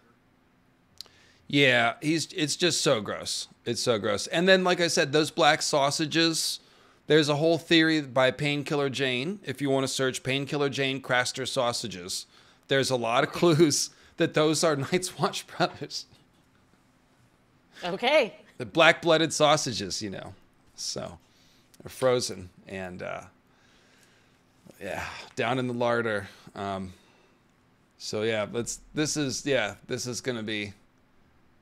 People were ready. They were ready to vote for Craster. I do think Pyat Pri is like, it's slept on how evil that is. Imagine falling into the hands of the warlocks and waking up and they're vampiring you and you don't have a dragon and you've been lulled to sleep with drugs. Like, I mean, it's really bad stuff. And again, how many others? That place has been there for thousands of years. So I don't know how long Pyat Pri's been working for him, you know, but he's a pretty bad dude. There we go. We got him up to 5%. But yeah, this is Craster. I mean, at least with Pyat Pri, we can rest knowing that he has been chopped up by Euron and fed to other warlocks. He has. That's true. That is true. But we will get to Euron later. Yeah, Craster's fate was too kind. So, all right, that's an easy one. Then we've got a clear winner, and the winner is Craster. Well done. Okay, let's do this. So we already talked about Melisandre. We listed her crimes, but again, burning people alive, creating a religious environment where multiple people think now it's okay to burn more people alive, and chomping at the bit to burn even children alive, and probably will burn Shireen and Shadow Baby unholiness. Qyburn was kicked out of the Citadel for committing vivisection. Vivisection means cutting you open it's dissection while you're alive. It's horrific torture. It's monstrous, sadistic. It's just horrific. And then we have, again, he sets up shop in the Red Keep, and what does he do? He starts torturing more. Like all he wants to do is to have a dungeon studio so that he can peel people apart and like understand the workings of pain and misery. So again, she's all used up, he says to Cersei about one of the people that he's used up, a woman. So, yeah. And then there's necromancy and enabling Cersei's misrule and generally being a creepy grandfather. Tim, your thoughts? Yeah, because with Qyburn, there's a lot to it. Because he's also, I mean, I've said, like, George wearing his influences on his sleeves. Like, there's the whole Dr. Frankenstein and Herbert West Reanimator when we want to pull in the Lovecraft angle on this. But at the same time, it's like the knowledge that he's acquiring can be useful, I guess, in a way. It reminds me of how, like, a lot of what we know about certain diseases and things come from some pretty dark places that we don't need to name specifically, but rhyme with Yahtzee. Go ahead. Yeah. And also the Japanese, like Unit 7, what we know about frostbite is because of what Unit 731 did to the Chinese, because we would never be able to run experiments like that on willing participants, but we know of it because of what happened there. So Qyburn kind of falls into that line of like, it's horrible, but at the same time, it's like there's at least some good that can come out of it. Yeah. Here. Yeah. Well, I will just say it wasn't just the Yahtzees either.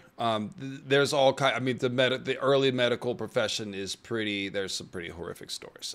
So let's not trigger my doctor phobia or hospital phobia right now, though. So Qyburn does trigger that for me. And go ahead and run the poll, Mr. Maynard James Plum. I think this is an interesting one because Qyburn, like, there is some scale here because he's enabling Cersei's misrule and he's going through multiple victims here, and how many more will he have if he keeps Cersei in power? And he's also doing necromancy. Melisandre, the main thing is, again, creating the context where more horrors will happen. So you guys decide. I'm upset at the chat for voting Qyburn as worse than Melisandre. That's crazy to me. Qyburn is a scientist. He's not cutting people open because... That's a bit of a stretch. He is. What else would you call him? This is the pursuit of knowledge, and he's fucking successful. I don't see you Robert volunteering. Swan- I don't see you volunteering. No, bitch, I got a dragon. Don't ever. I got a dragon. No. But I'm just saying, like, if Qyburn was cutting people open just to see what happens or just because I want to cause people pain, yes, he's a villain. But he's cutting people open to learn.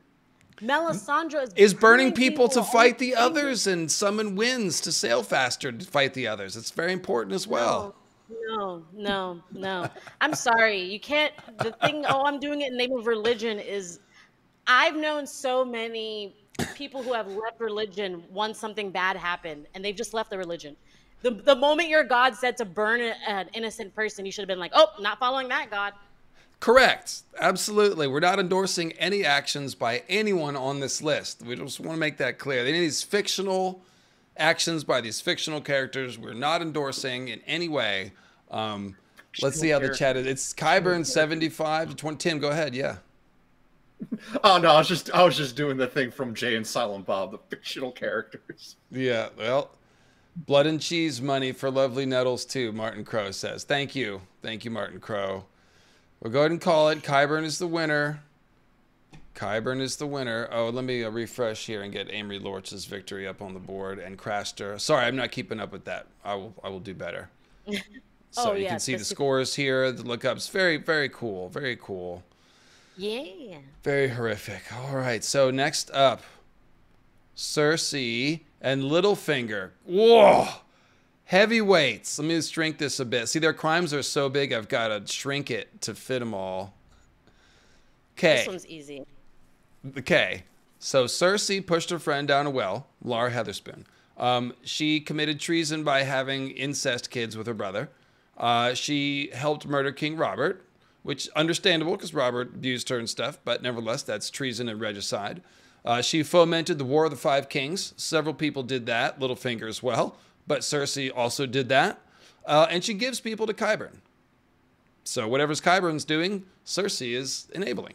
Then we have Littlefinger, who probably fomented Robert's rebellion by lying to Brandon about Lyanna having been abducted, and definitely fomented the War of the Five Kings by convincing Lysa to murder Jon Arryn and then send a letter to Cat that lied to the Starks and got them to come to King's Landing suspecting the Lannisters. So he started two wars, which is responsible for all measure of anarchy, lawlessness, mass murder, war, treason, and R-wording.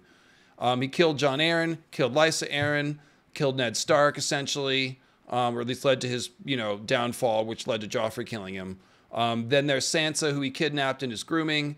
And this is all done, most pathetically, because he's bitter about Brandon and Cat and this little thing that happened when he was like 15. So, Medals, take it away. Tim, can fire up after her. This is so easy. Cersei's worse than Littlefinger. Leave Littlefinger alone.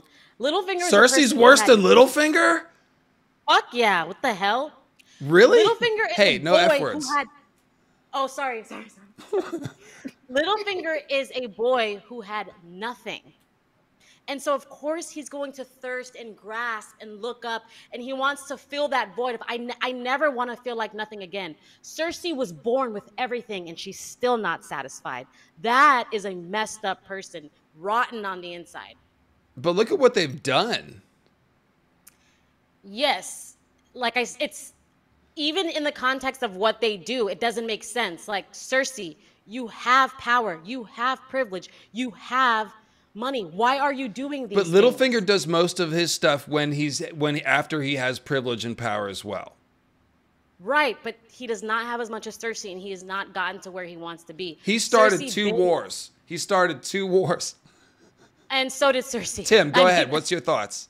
And then Maynard, go ahead and launch the poll, and we'll let Tim guide these people here. Yeah. Actually, this one's actually tough for me because they're both pretty bad. I mean, I can see Nettles has a point. Like, Cersei was born literally with a golden spoon in her mouth and still can't be satisfied. Littlefinger, we can see the justification for him wanting to make his way in the world. But at the same time, it's like Littlefinger is such a troll. and it's so we it's unclear what exactly Littlefinger wants. Like, is he just a narcissist, or what really He is his literally end wants goal? to get back at Lysa and Kat and Brandon and Ned by grooming Sansa and taking down House Stark and House Tully. Like, it's the most pathetic incel shit ever. I just have to say that.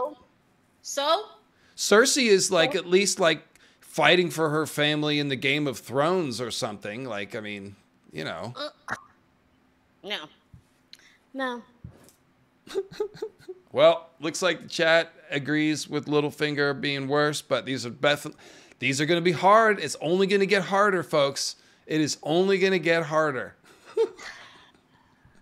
Now, don't pull your hair out, Nels. It's too pretty. Don't pull it out. I'm gonna be burning some people with my dragon that are in the Watch chat. out. Nettles is going to be on the villain list by the end of this. Girl Nettles, the YouTuber. Versus Mad King Harry's. All right, we've got 300 votes in. It looks like this is a Littlefinger win. A little bit of a move towards Cersei at the end, but we got... Yeah, final call for votes. I'm about to kill this.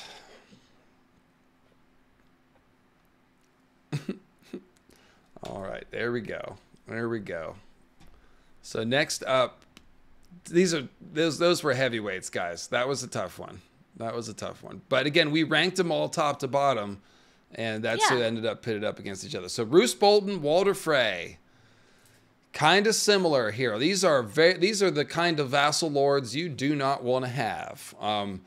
They're both Red Wedding perpetrators, and they were both vassals to the Starks. So this is treason and murder and betrayal and guest right violation, which even is older than any government's or law. It's like the ancient tradition of Westeros. They broke that too. They murdered not just the Starks at the Red Wedding, but thousands of troops that got covered with those burning tents that were soaked with oil, burned alive.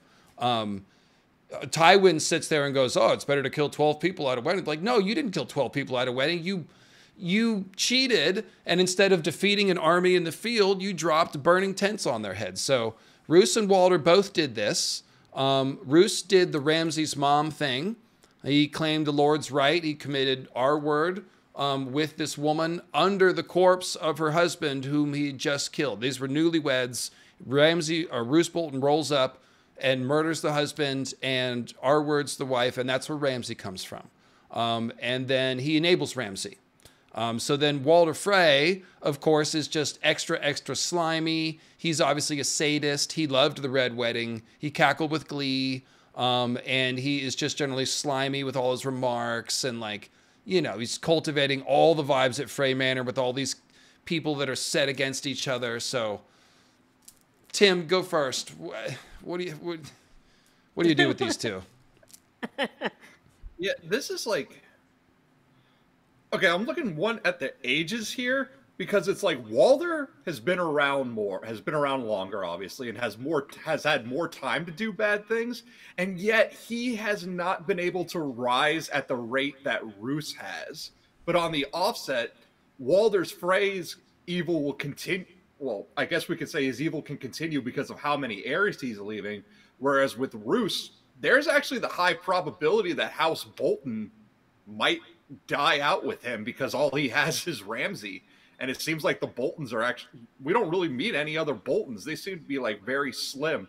So I'm actually going to give it... Say Walder Frey is the worst, because he's like Aegon the Fourth writ small. You think, like, Aegon the Fourth and his last Good comparison. Yeah, his final middle finger to the realm is legitimizing all of his bastards and leading to all of these Blackfire civil wars. For Walder Frey, it's on a much smaller scale, but there is the theory of the Frey succession crisis because of how many children and grandchildren and all the different branches of the Frey family, that Walder Frey is going to be leaving his own family in that same sort of situation where when he dies, his children and grandchildren are probably going to tear each other apart, fighting over who gets the twins. Somebody's mentioning Jingle Bell. Rest in peace, Jingle Bell. Walder basically just sacrifices him in the middle of the Red Wedding, so that was his grandchild or something. Your thoughts, Nettles? Maynard, go ahead and launch the poll. I say Roose is worse.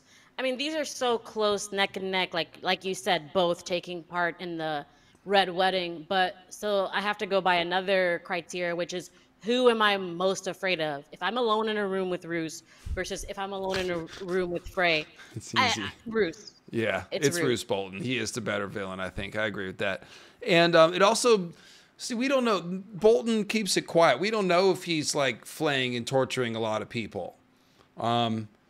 He is. You know he is. He is. He is. He has a skin suit. There's no he's evidence. Doing the There's no Bill proof. thing. Nah, probably, yeah. Because he mostly chides. He's not freaked out by Ramsay. He's like, why can't you keep it quiet? You know? Yeah. No. I could see Roose being pushed into a corner and having like a Dennis and It's Always Sunny freak out. Like, I will put you in a box, a glass. Like, do you have skin luggage? No, think of the smell. Like, that is Roose. Yeah, most people agree Bolton is actually flaying people. He's just doing it quietly. And maybe that's the subtlety in the writing, right? It's like, well, you don't hear about Roose doing it, but you're supposed to know. Like, yeah, he's doing it quietly. That's what he says. Quiet land, you know, peaceful people.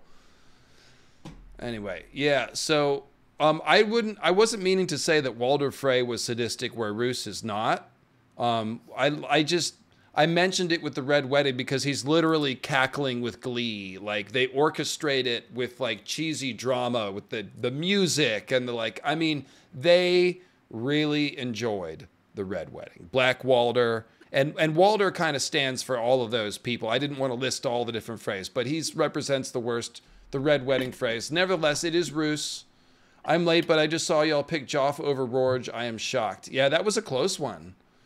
I think that was mostly because of the scale of Joff being king and also projecting how his life would have gone if even just a few years longer. But let's call this Roose Bolton is the winner. Clear winner, Roose Bolton. And there's Cersei's victory. Like I said, only going to get more difficult as we go. And here we come to... Oh, we swapped out Tyrion for Varys. Yes, so this is not Tyrion now. This is now Varys. And Varys, I'm not going to write out all his crimes. We already talked about Varys. Basically, he's causing serial waves of instability and turmoil and propping up Cersei and murdering Kevin in order to put Fagon on, which is a selfish motivation and not for the good of the realm. So he's a giant hypocrite who's destabilizing the realm and basically committing treason because he's supposed to be informing to his supervisors and be loyal to them. And instead, he's running his own agenda. So he's pretty despicable. Tywin Lannister, however. Tywin Lannister. Castameres and Reigns. This was before he even became Lord of Casterly Rock. He was a teenager. He committed, I don't know if you want to call it genocide or familial side. Like, each house in Westeros is kind of like a culture. It's kind of, I don't know what you want to say. I just say genocide, but he did both of those houses. Then he did the Taisha thing, which is potentially the single most awful. It's hard to pick, but like the Taisha story is hard to read. It's hard to even talk about.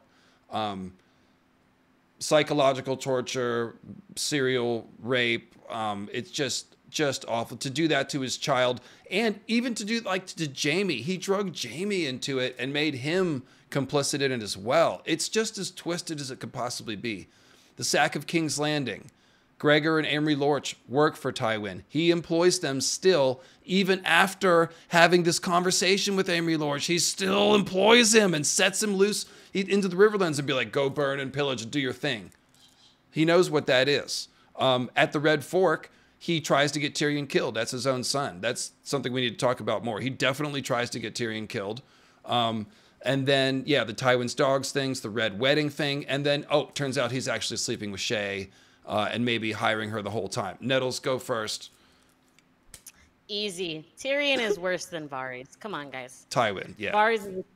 oops. Tywin. Oh, my. Freudian slip. Tywin is worse than Varys. Like, for me, it's a no-brainer, and it's because I feel like you could reason with Varys, and you can't really reason with Tywin. The way he thinks, that's what's going to happen. Nobody could have talked him out of the Red Wedding.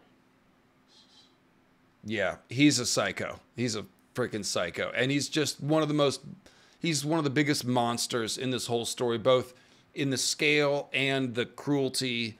And then he covers it up with just layers of bullshit.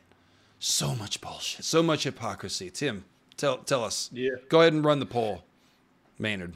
Yeah, I'll go with Tywin too, because even though Varys is also a hypocrite, like we said when we were talking when he was back in the dishonorable mention before he got bumped up here, like it's not the good of the realm, it's not a good king, it's his good king that he wants, and that's why he's willing to kill good people like Kevin. It's why he's willing to work with slavers like Illyrio to get what he wants.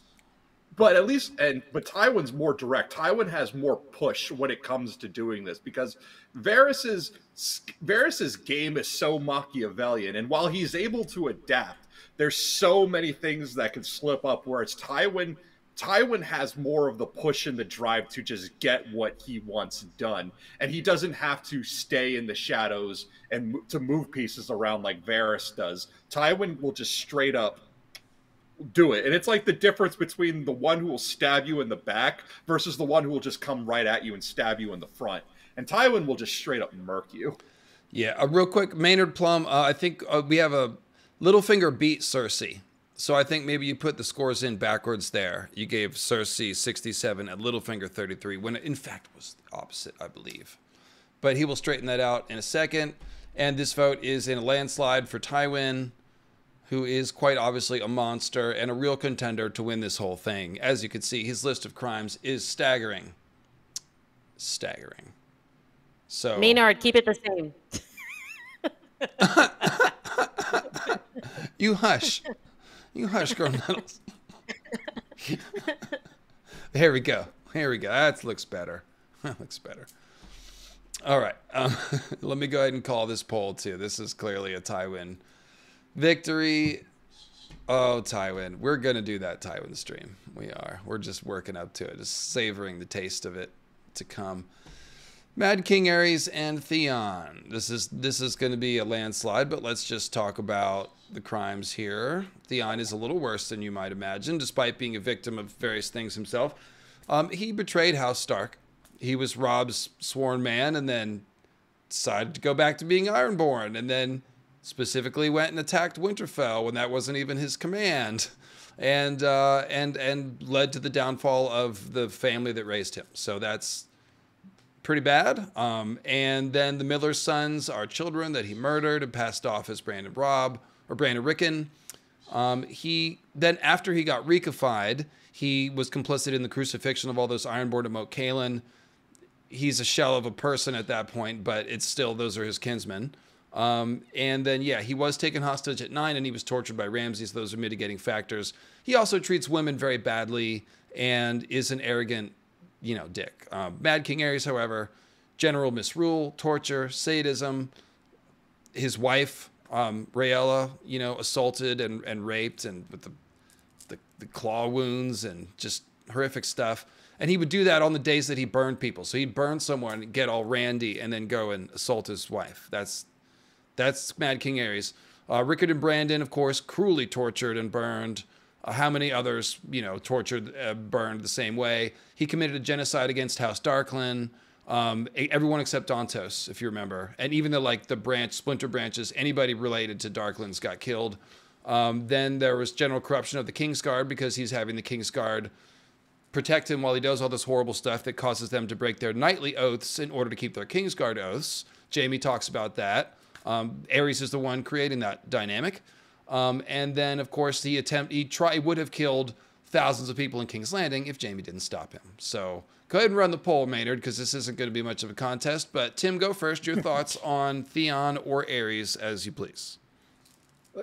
It's Aerys. I mean, this is like with Tywin. When you are personally responsible for the extinction of an entire house, how does a guy who was, how does Theon, who's crying for daddy's love, even hold a candle to that?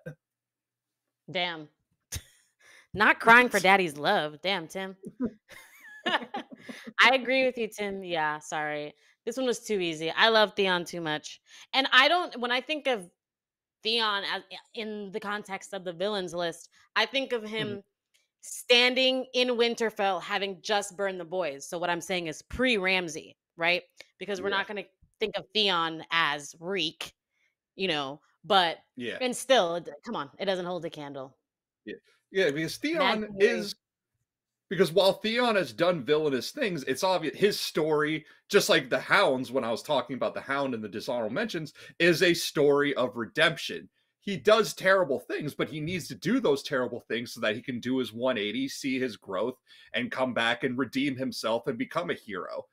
Like that is going to be his character arc. Like, so yeah. So Theon, like, at the moment, he is a villain. In the beginning, he's a villain, but then when he becomes Reek, well, then he becomes Ramsay's pet. So it's like he kind of loses villain status at that point because now he's under the thumb of an even worse villain. Yeah.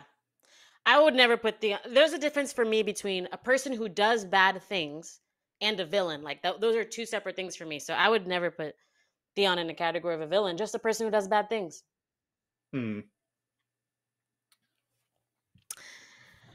Let's see here. Rickard and Brand. Yeah, I'm sorry. Just even if for the Mad King Ares, even if all you had was Rickard and Brandon, that would be enough for me to still vote for. Because come on, the mind that thought of that to put you in the fire, the suit, and the I father declare and the fire son as my champion. Yeah. So like, to me, evil. if Theon's not a villain, then the word is not that useful. Except for just separating intent, I guess. But like Theon killed children. Mm-hmm. He betrayed House Stark. Like these are villainous deeds. These are bad things. Like, you know. So, I mean, the Miller's children, and potentially one of those was his children. It's definitely a theory that because he slept with that woman.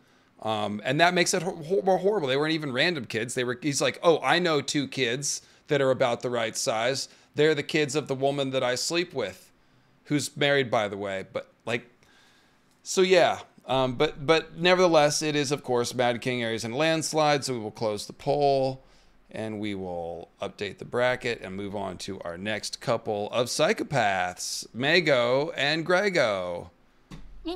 Almost the same. Almost rhymes. So Mago is kind of representative of the worst Dothraki. He's the one that after Drogo dies, he comes back to Arward and kill Aroa, specifically because Dany took her from Mago way back when. And then Mago is with Calpono on the Dothraki Sea at the end of Dany's chapter, so she's going to face these 2 awful men again. So general murder and R-wording, but probably also sadism. These are, unlike Drogo, these are like specifically enjoying the worst parts of Dothraki culture. So Mago sort of represents all of those type of Dothraki. Gregor, on the other hand, Prince Aegon, and really even worse than that was Elia. This was the most brutal R-word example you could possibly think of. Sadism and murder and violence. And then, of course, the child murder of Prince Aegon, a sack of King's Landing. He employs the Tickler. Okay. Tickler works for Gregor. Go ahead. There's also the tavern owner's daughter. It's one of the mountain men tells that story. Yes. Oh, right. Yes. God. Run the poll. Run the poll. Oh, Gregor also, what he did to his brother, the Hound. Pushed his face into the fire. Yeah. He probably killed his parents. Oh, he did kill his parents. Sister. His sister too? Yeah, he killed her. Their sister disappeared. Disappeared. Oh, God. Yeah. This might be the most one-sided one yet, to be honest. Mago is horrible, but Gregor is just as twisted as it can be. But Mago is horrible, though.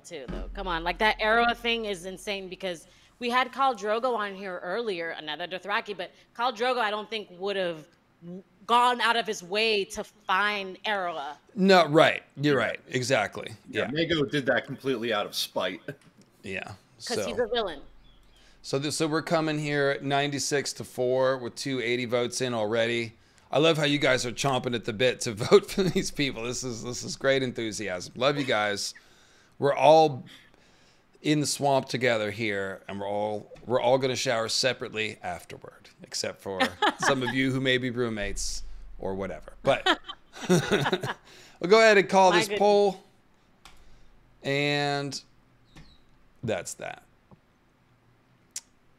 So that was, I think I may be behind on this one. Yeah, I'm a couple behind. Sorry. So we got, Mad King Aries, Gregor. Excellent. Maynard, you're doing a knockout job. Let's everybody applaud for Maynard Plum behind the scenes, making all this happen so I don't have to be awkward. And I can only be awkward with my speech and not my windows. So, Septon and Chet. Lots of T's and lots of just really slimy, disgusting stuff here. Septon is a serial child molester. And he, of course, is a septon, or masquerading as a septon, so that adds an extra layer of dishonor and blasphemy and hypocrisy, and he's using it to make children feel safe, and then he's abusing them. And then, of course, he's also committing general murder, as all the Bloody Mummers are. Now, Chet has this one particular story about Bessa. Basically, it's an incel story. She was the town slut, but she wouldn't sleep with Chet, and Chet was mad about that, and so he killed her with a knife, which is a pretty horrible way to kill somebody. To be honest, it's not quick. And then he's a kennel master, where he's cruel to the dogs. He kicks them and starves them to make them mean. He plots to murder Sam. He's plotting the mutiny against Mormont, but specifically he wants to kill Sam because Sam took his job. So he is vengeful and spiteful and just pathetic and malevolent, and he's an incel. And he was part of the mutineers, so that's now treason and murder. And the Night's Watch is important. He knows the whites exist, and yet he's leading a mutiny of the Night's Watch in this dire hour. So that's Chet and Septon. What do you think, Nettles? This one's tough. It's very close because it's like, I have a hierarchy in my mind of crimes. Like, I don't think all sins are equal. No, some things are worse than others. And that first thing that's written for Septon is, okay? But I would have to vote for Chet because we get into his mind in the books. Like, we are reading it from his very point of dark. view. Yeah. And there's no redemption there. This is not a person that you can rehabilitate and show him a better way. This is a person that's rotten to the core. I'm gonna say that a lot. He's just rotten. Yeah, it's hard to even talk about either one of these. Go ahead and run the poll. Tim, what do you have to say about these horrible, despicable people? Yeah, I'm going with Ut because, again, the hierarchies, it's a whole extra The victims layer are children, yeah. When it involves children. Bessa's probably a teen girl. Also, it should be noted, but yeah, serial child abusers. Just, if you got one time travel arrow, you couldn't blame anybody for giving it to Septon. You definitely could. Yeah. So, yeah, and I think he's in here. Of course, this is George acknowledging the Catholic Church scandal and just the whole tradition of figures like teachers and doctors and people that are supposed to be trustworthy and safe, and instead take advantage of that position. So this is got to be in the world. It's got to exist, and it deserves, all of our disgust that we have. So it's 81-19 for Septon Ut. This is a dark round. It's not as big as some of the other ones, but it's dark. It's really dark. Yeah. The Bessa thing is bad because that's his view of women, the entitlement. Yeah, it's exactly. It's the worst incel set of ideas. Entitled, I'm gonna kill you because you didn't give me what I was entitled to, and we should do the heroic characters next, Trey. Something. I thought of a few, like best fighters, funniest, best dialogue. We could talk about it, but people always ask me. No, you go. People always ask you about who would so and so beat up so and so, and I was like, I never answer I was like, let's just do a friggin' tournament and just who's the best fight. You know, let's do it. I don't know, but we'll have a match. I like this. I like this because I was just about to say the length of this list, the length of the honorable mention proves that George has written more villains than he has written heroes. So if you were to do this with heroes, it'd be 3 people. It's like Brienne and Davos and Danny and John and like 1 or 2 other people. And like, yeah, that's it. And even Danny and John have committed crimes, but whatever. So let's call this poll. It is 81-19. It is held steady there. And that is a victory for Septonut. All right. All right. Okay. So there's a couple of interesting fellows. Victarion, as we've already talked about him, general reaving, R-wording, and murder. Now, the murder of his wife to me is extra terrible, not less terrible because of the cultural context. He felt like he had to murder his wife because she was defiled, because Euron R-worded her. So this is just like very twisted. I just don't have a lot to say other than that's just like, wow, you know, like, so, and then he's also, he's offering human sacrifices up for Dragonbinder. There's like 7 sex workers on a boat that he's burning, and he's got 3 people to blow the horn, but it isn't really, it's mostly the wife murder and then the general violence. Now, Krasniz trains Unsullied. He trains them. He makes them. He does that. He makes money off of it. He relishes it. He sells them. He is responsible for all the puppy and baby murder, all the torture, all the mutilation, the mass enslavement, the mass dehumanization, and also leering at Dany. So this, to me, is potentially someone you could argue is the worst person in the world, in my mind. But comments?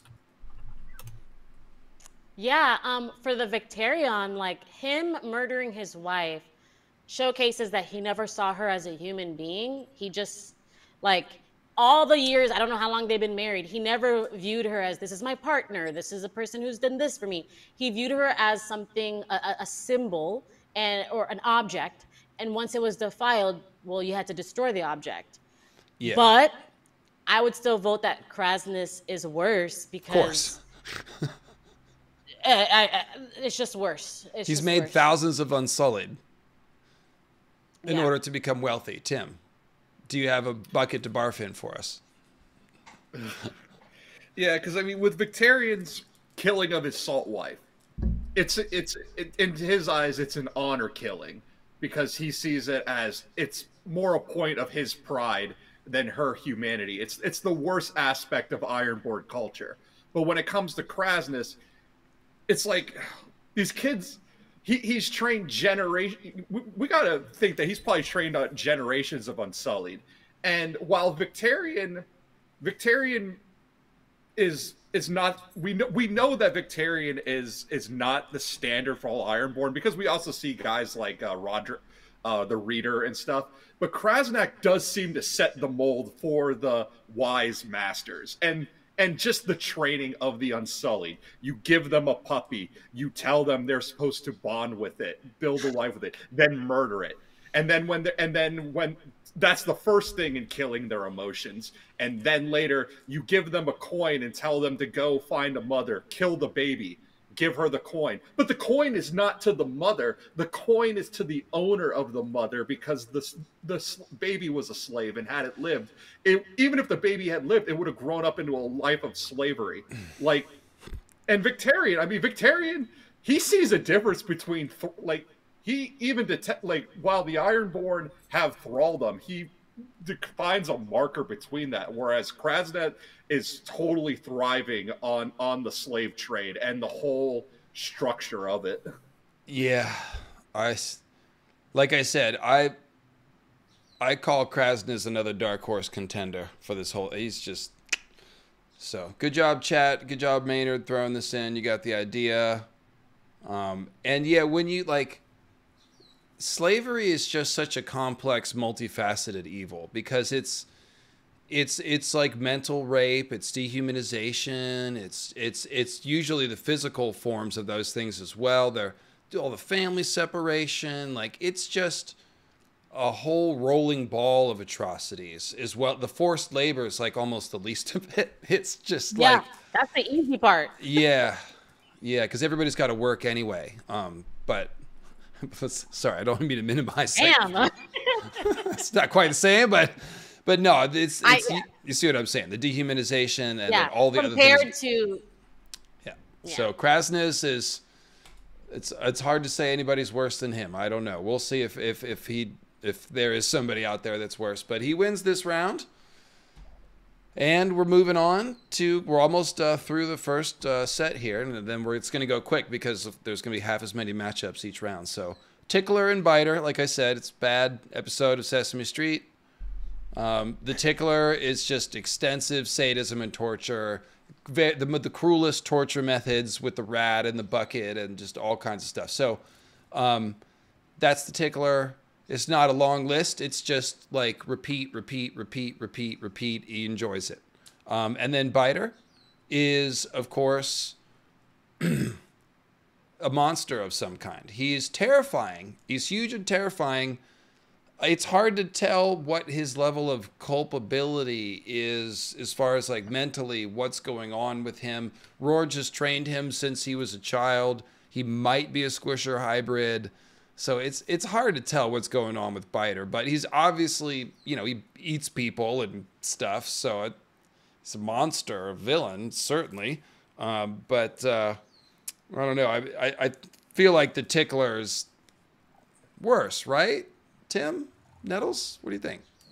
Wait, hold on. Nicola Blackwood said that the Varys and Tywin bracket is messed up because Tywin won that one. Oh, yeah. Maynard will get that in a second. Thank you, chat. Right, cool. Appreciate you staying on top of that. Nicola, yes, Tywin did win that 94-6, not Varys, but we'll get that quickly remedied. I would say, the Tickler is worse than the Biter because I also feel like Rorge, the Tickler could have made Biter.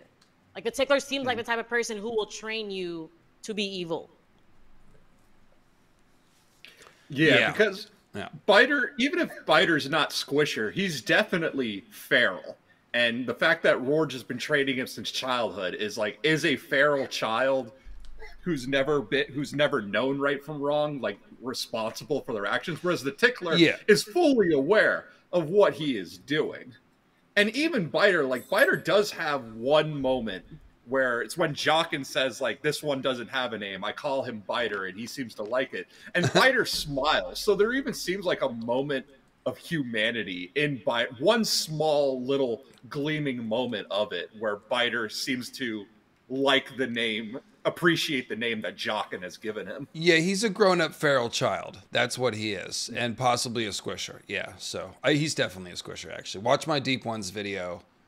I read it with dramatic intent, and it's very clear. It's very clear. So how does the chat, how are we doing on this one? I can't see. Clear's tail's in the way. 93% for Tickle Me Tickler. Yep. He's just a torturer. That's all. He's very good at it. So, graduated top of his class at Torture Academy in Shy. How many votes? I'm going to call this one early. I just want to keep it moving, and this is this is a runaway here. Percentages don't seem to be moving. Why is anyone even voting for Biter? I don't want to get that. I guess he's really scared. Because he took out a chunk of Brienne's face. What do you guys think about this? Viking Raider says, hot take, cannibalism isn't nearly as bad as murder.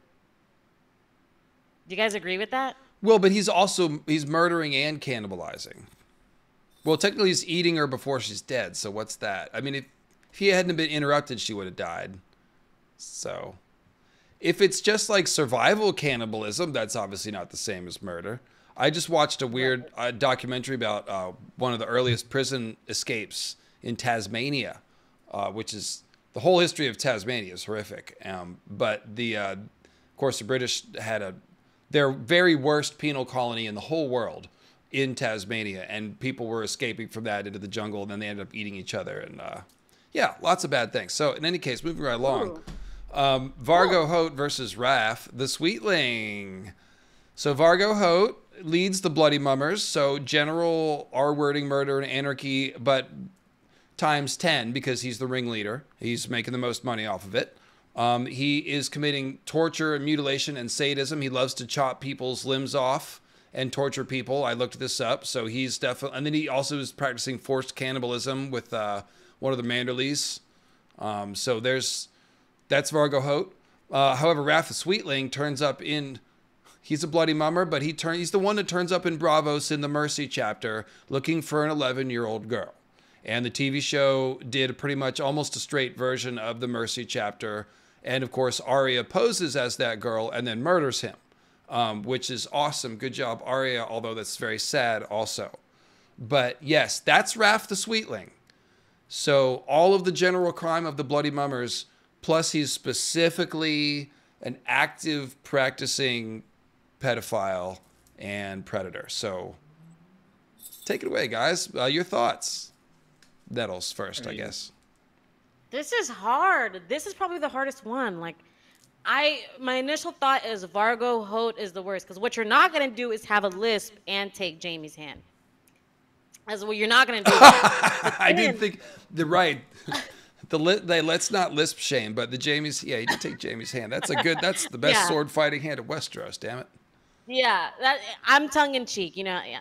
But then for Wrath, the Mercy chapter, when you read that, like that's the only bullet proof you needed for Wrath. So I don't even know what I'm gonna vote yet. Tim, I need some time. Tim, what do you think? Because I don't know. Yeah, I'm going with Vargo. Wrath, let's see. Well, as they're saying, yeah, he's actually a mountains man, not a bloody mummer. Oh, right, okay. Which doesn't really change things. It's just 6 of one, half a dozen of the other. Here. Well, actually, he's a mountains man. But that's the thing. Like with the Mercy chapter, I feel like the Mercy chapter was written. Sometimes I get the impression that George wrote that before he scrapped the 5-year gap idea. Because he did. That's facts. She comes off as older than she really is in that chapter. But George has stated that he has problems writing from children's perspective, and that's why a lot of our kids seem more precocious and a lot older than what you expect from kids. I think it works really well as written because it shows that Arya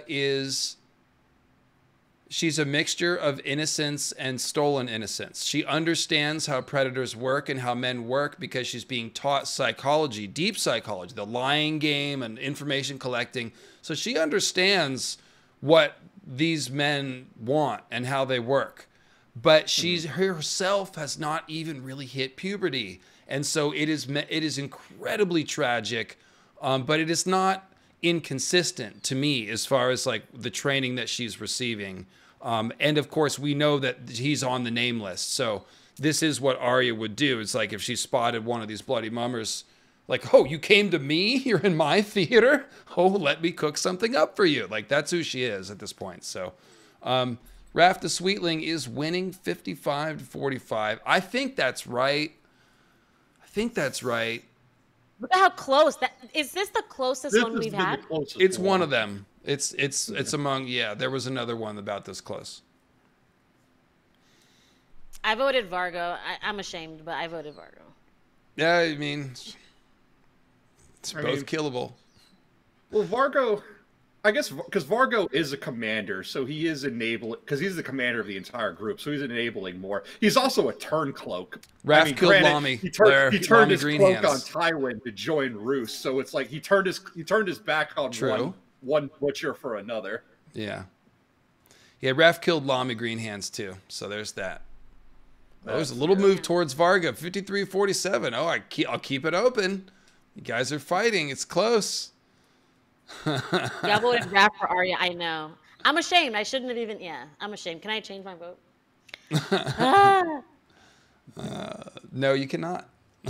I know I can't. Unless it lets you. I don't know. Can you? It doesn't. Okay. Well, then no.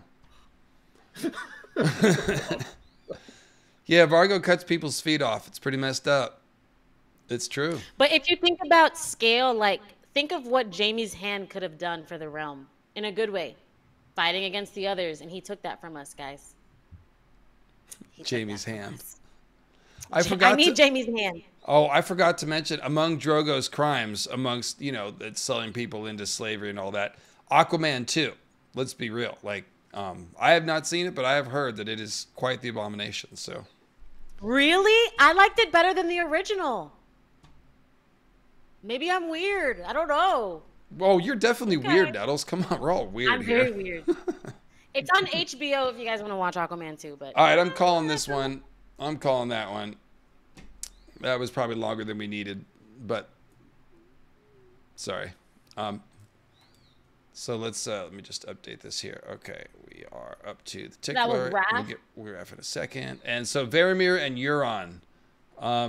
Tim, go ahead with Euron's crimes, and then we'll get to Varamir Sixskins, who's obviously a repugnant individual. But go ahead with Euron first. Where do we start? The list is so long. Yeah, kinslaying, R-wording his own brothers, see, Baylor Black, yeah, killing his own people, Victarion's wife, general enslavement, rebellion against the throne, all the blasphemy. Yeah. Never, Flea of Flowers. Let's just get straight to Euron, okay? It's like, we could just end it with a quote, all right? And for that sin, I kill them all. I spill their blood upon the sea, and sow their screaming women with my seed. Their little gods cannot stop me, so plainly they are false gods. I am more devout than even you, Aeron. Perhaps it should be you who kneels to me for blessing. What Yes. more do you need? The guy just turns the whole universe inside out. So Varamir Sixskins, real quick, he commits serial R-wording with his Shadowcat. He uses Shadowcat to force women from villages to come to his cave, where he impregnates them in hopes to try to make a skin changer baby. So you got to carry Varamir's R-word baby to term. Yeah, so that's Varamir. He kinslays his baby brother when he's very young. That's more questionable because he doesn't know what his skin changer power is doing, but it's still manifesting some level of malevolence. Hagon is horrible. You want to talk about that? Go ahead. No. I'm just agreeing. Yeah, no, the Hagon Nonverbal- thing is incredible. Hagon took him in, raised him, taught him everything, and then when he dies, Varamir not only kills him, eats his heart, takes his wolf, prevents it from having a second life. Yeah, thank you, Maynard Plum. And then he ate a wildling baby while in the wolf. And then, worst of all, kind of, is body snatching Thistle, who was coming back to help him.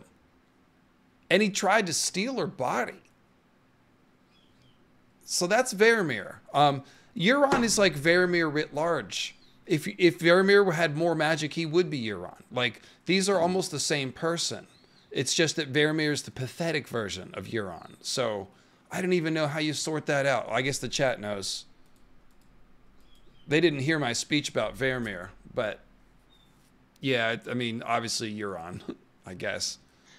I voted Varamir because I'm not taking scale into consideration with my voting. I'm trying to analyze who they are as a person. Varamir, we're in his head once again. Like he is pure evil. There's something very rotten inside of him. You mentioned him kinslaying his brother.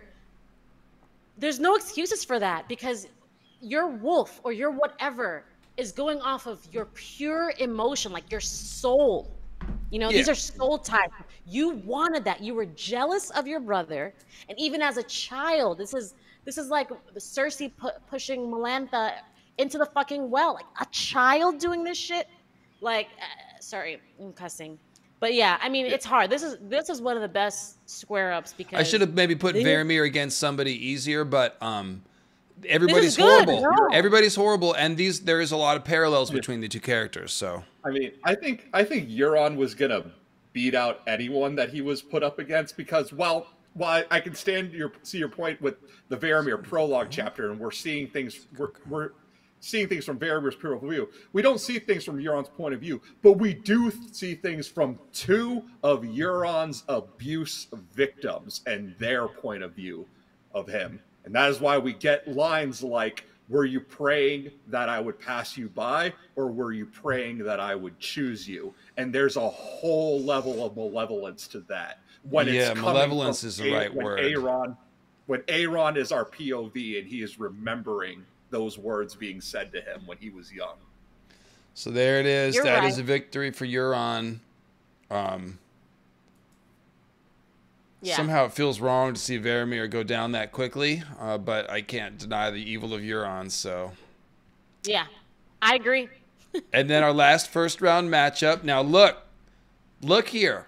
Listen to what I'm saying. Maegor the Cruel, I did 3 streams on the guy to drive home the fact that, yes, he did lots of things wrong. There's no defending any of his genocide or torture or sadism or any of that with some crap about Tyaina of the Tower or the Faith or any of that. This guy is a psychopath. And not only that, he agreed to a trial by combat with the Faith. He fought and won. They honored his victory and sat tight in the set for 30 days while he sat there in a coma. As soon as he woke up, he flew over and burned them all alive. It's one of the most dishonorable things a king has ever done in Westerosi history. It was not an act of war. And Maegor is one of the worst people who ever lived. However, Jon Connington is heading to King's Landing with Grayscale. And he knows that he's got it, and he knows that it's spreading, and he knows that he's going to spread it to other people, and he doesn't care because he wants to be the one to put Fagon on the throne. So the scale here is not to be overlooked for Jon Connington. Before you vote for Maegor, which you probably will, go ahead, Maynard. But Jon Connington should not just think about this, okay? I mean, he didn't just refuse to cut off his hand and retire somewhere. He's traveling to Westeros, to King's Landing. Take it away, Tim. Thoughts?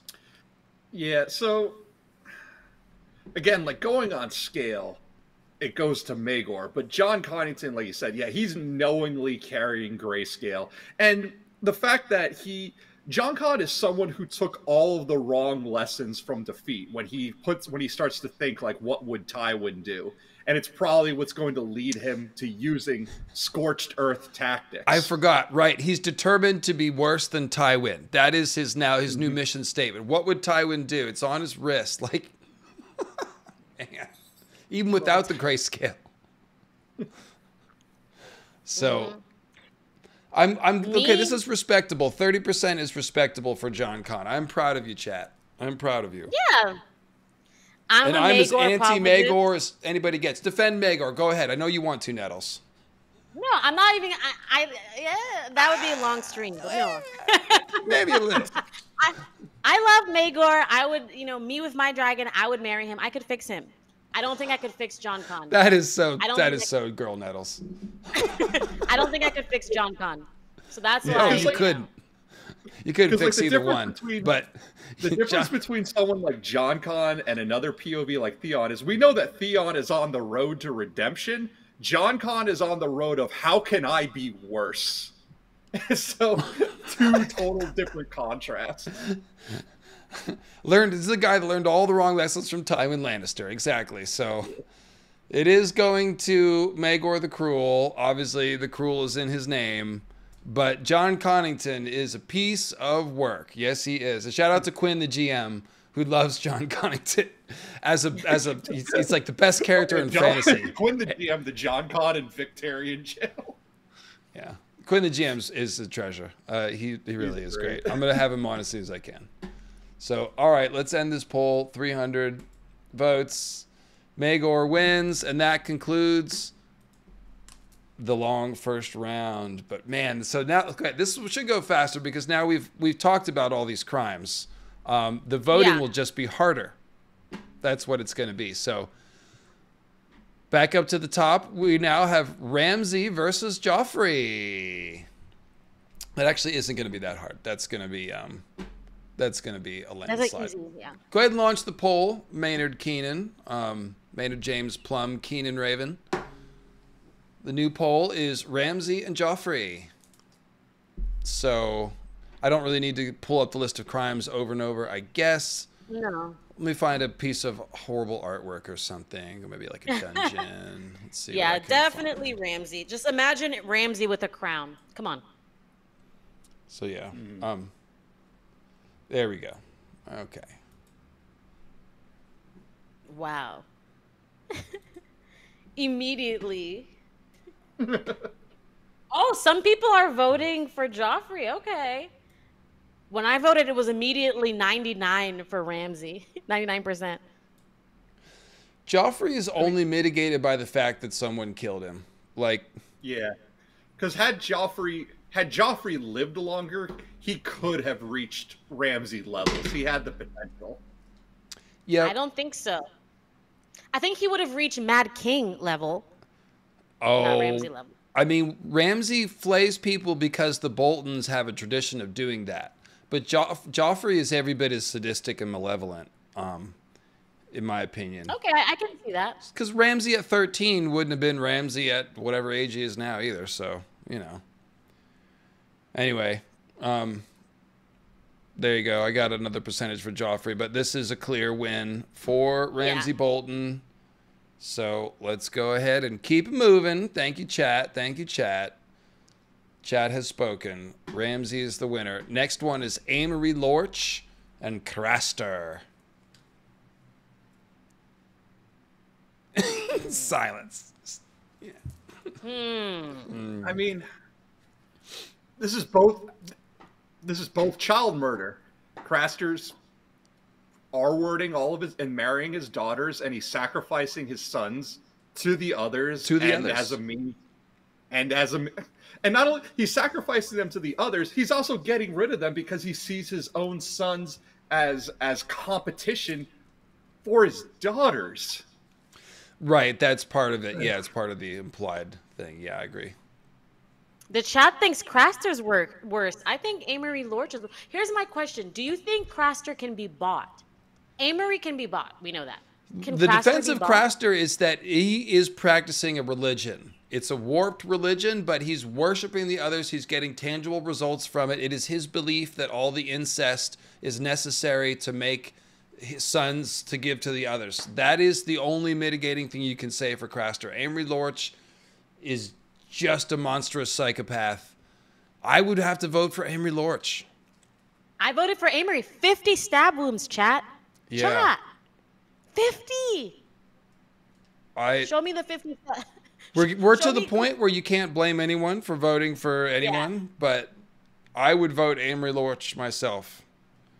It's because of the incest for Craster. It's too much. It's too Yeah. much. This is the most incest we've ever seen, ever. So, Summer Girl, Amory Lorch is the one who murdered Princess Rhaenys, Rhaegar's daughter, and stabbed her like 50 times, and she was 4, and he raped her too. So that's Amory Lorch. And then practicing more of the same in the Riverlands as Tywin's dogs and stuff like that. So, no, Craster killed all of his sons, Kat. All of the sons, that's leaving them out for the others is the same as killing them. That's not any different. 90, was it 99? 99 sons? Oh, that was a show. That was a show detail. Okay. So, Okay, never mind. Forget it. but Craster is, they're both equally just. You can't. I don't know. Ask me again in 5 minutes. I might pick Craster. I have to vote Amory Lorch, but it's close. Cleo, what are you doing, girl? Come here. Hey, come here. Cleo's been a handful. Cleo's going to the Bird Hotel soon. They're going to take a bird vacation. They're going to give me a couple weeks off. Yeah. Cat Shepherd said that turning over the babies to the others is not killing them. Basically, like, in Well, I defense mean, of Craster. they're undergoing magical transformation. It's We don't know what's unknown if any of the essence of the baby is existing. I mean, if it is, it's almost worse. If you think But about I think it. it's like the act. I think it's the act. Well, Craster's also, like I said, pretty strong evidence he's killed Night's Watchman too. So. Yeah. Cleo, we got. We have the. So it looks like I love Craster you. is going to win this. There was definitely some move towards Amory Lorch after my comments. However, it looks like Craster. Cleo, I got to do something with you, girl. Here, sit down. Aw. Cleo wants to vote. Cleo voted Amory. All right. Well, I guess I go ahead and call this. Looks like it's holding steady. So Craster wins. That was hard. This is all very difficult. So then we're gonna have Qyburn and Littlefinger. So Qyburn, the serial torturer and vivisector, and now necromancer, who's also propping up Cersei, versus Littlefinger, who started 2 wars because he's a little reject incel boy, and also is grooming Sansa and took down Ned Stark and tricked Lysa into murdering her husband and is probably going to murder Sweet Robin. So that's Qyburn and Littlefinger. Have at it. Go ahead. You're just going to defend Littlefinger some more because we already heard that. I voted. I voted Qyburn. That's all. Well, I don't blame you voting for Qyburn. He's a vivisector. Tim, your thoughts? I'm voting Littlefinger because Littlefinger wants. I mean, it's also the embezzlement. His grain hoarding in the Vale. Like, did Qyburn have something to do with Jane Poole? Everybody, no, Littlefinger. Let's think of the times we're living. How many corporations are pulling in record profits and saying that inflation is the reason, but we all know it's actually just pure greed? Littlefinger is the embodiment of that, just in a medieval time.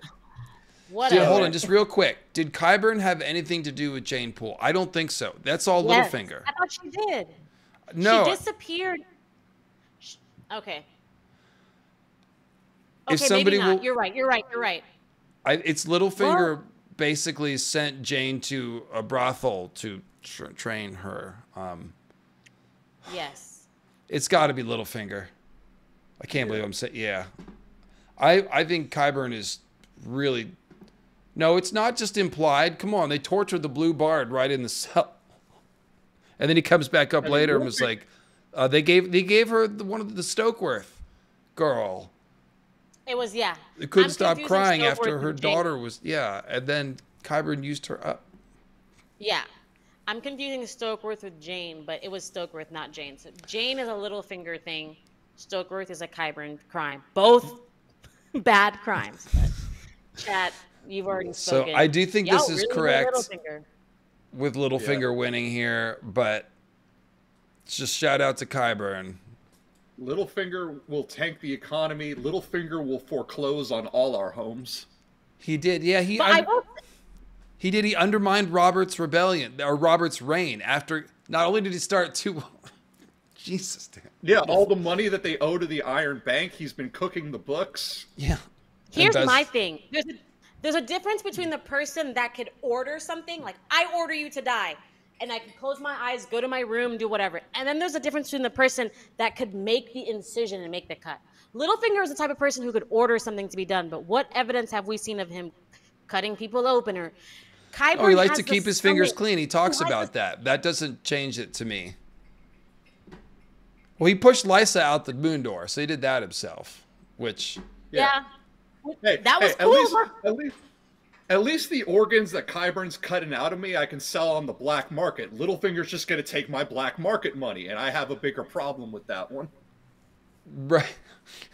Yeah, well, this is the fun thing about this stream, is debating the level of causality and culpability and all that. But, so there we go. Moving on, it's Roose and Tywin now. So for me, this is Tywin. I'm fixated on Tywin being horrible. But Roose Bolton, I mean, they pulled off the Red Wedding together.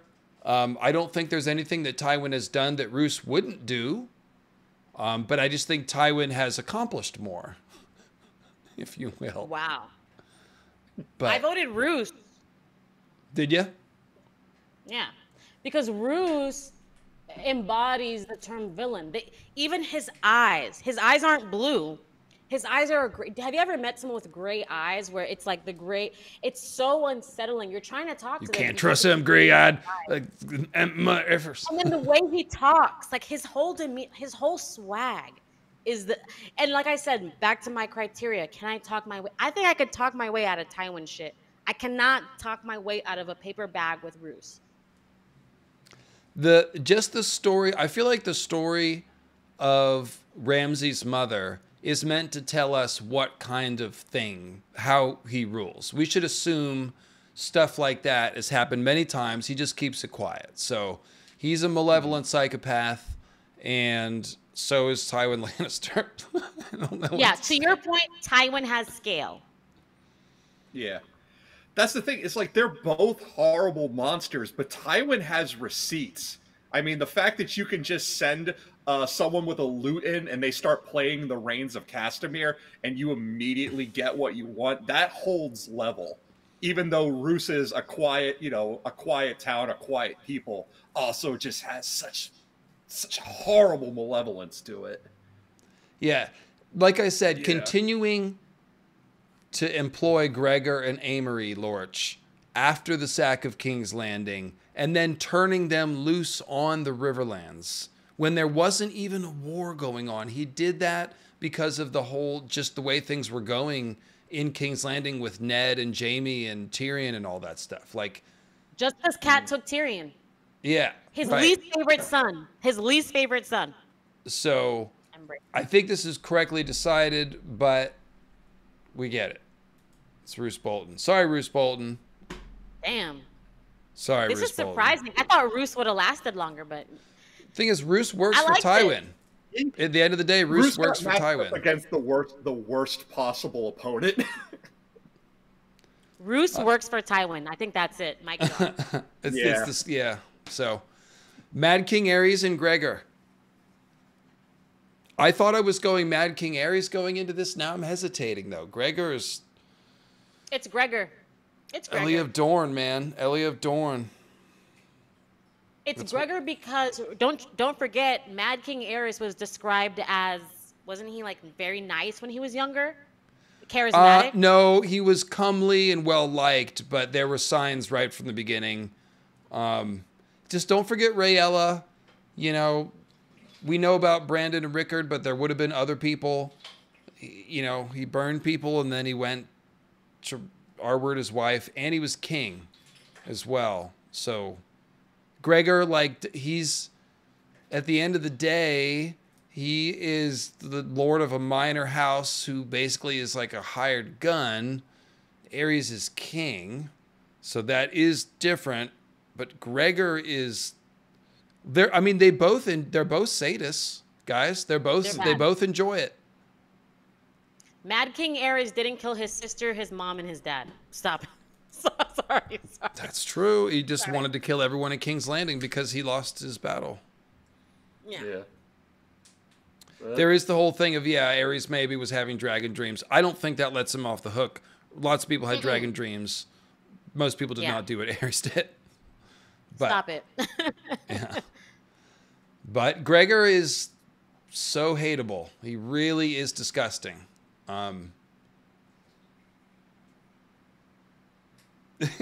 Good job, chat. Yeah. This is an upset. I think Aerys was a higher seed than Gregor for sure. He definitely was. So this is you guys overruling what me and Maynard put in the rankings. But I get it. That's how it. Hey, welcome to the fandom. 71-29. That's holding steady. So I'm gonna go ahead and call that. Gregor wins. Gregor wins. I would have given it to the Mad King for scale and reach, but the story starts with him already dead, whereas Gregor, it seems more personal because we're seeing what he's doing in real time. Yeah. Yeah. Well, the chat has spoken, so not going to go over the crimes some more. That's Gregor's the upset victory over Mad King Aerys. So we're now Septon Ut and Krasnys Monaclaws. Damn. I've already said my piece here. Go ahead. Go ahead, Maynard, and go ahead, Nettles. Child stuff versus slavery. This is tough, guys. I would go Krasnys. It has to be Call me Krasnys, biased. in my opinion. But Ut, they're doing the same it's just thing, the scale. Thousands of Unsullied. Thousands. That's all I can say. Because with Krasnys, it's systemic. Systemic. That's a good word. Yeah, because Okay, all these Taylor. Unsullied are children when they're taken. So Yeah, and he's killing their emotions. He's turning them into, just fighting machines. and then Yep. at the end of it all, they go and kill some other baby, just a random baby. Just Yeah. someone's holding one day at the market. So Yep. Jesus. yeah. Yeah. I mean, when we think of, like, if we were to ever talk about, like, when they say, like, well, there's fates worse than death, like, Septon Ut's killing the kids when he's done. Krasnus, what he is doing is he is hollowing children out and ruining them for life. They have to live with that. Yeah, it's insane. It's insane.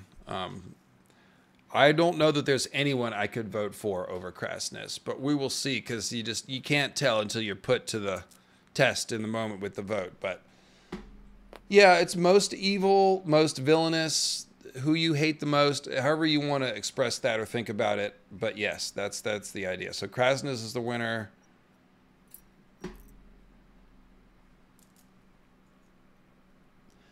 Danny Someone burning in the his... chat. Danny and Drogon burning this... it's my favorite moment in the story. It's nothing better. Yeah. That's all I could say. Okay, so... Someone in the chat said that the R word is like already built into the Krasnus model. Yeah, I mean...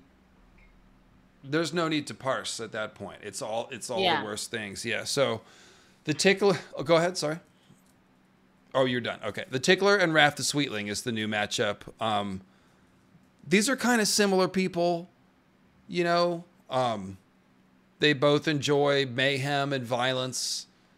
The Tickler maybe creeps you out a little more, but no, Raph is the child predator over at Bravos, though. That's right, that Arya killed. So These are kind of like two characters where you could swap one out for the other and it wouldn't make a difference at all.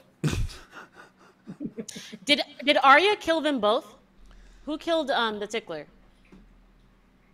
I think Didn't Arya Jon did kill the Tickler.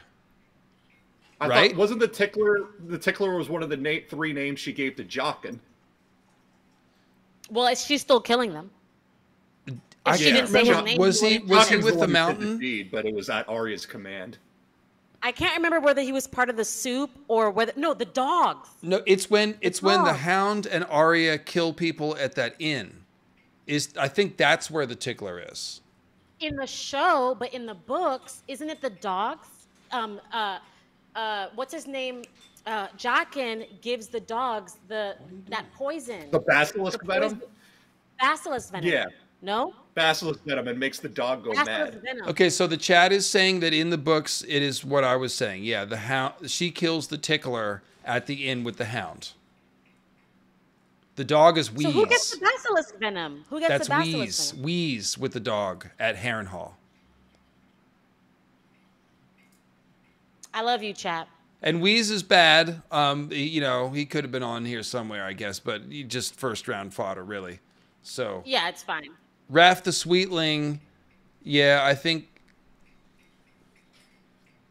Let's assume that some of the people the Tickler might be torturing are children, right? So like Arya almost got fed to the Tickler. So it's, even though it's like, okay, Raph the Sweetling, he's a child predator, obviously, but the Tickler's torturing all kinds of people. So Was he I Yeah. know in the show he was doing the whole thing with like the rat and the iron bucket and the flame. Is that what he was doing in the book where the rat has That was to chew Tickler. through you to escape? That was Tickler. that's Tickler, yeah. Yeah, but I'm saying, was that what he did in the book or was that in the show only?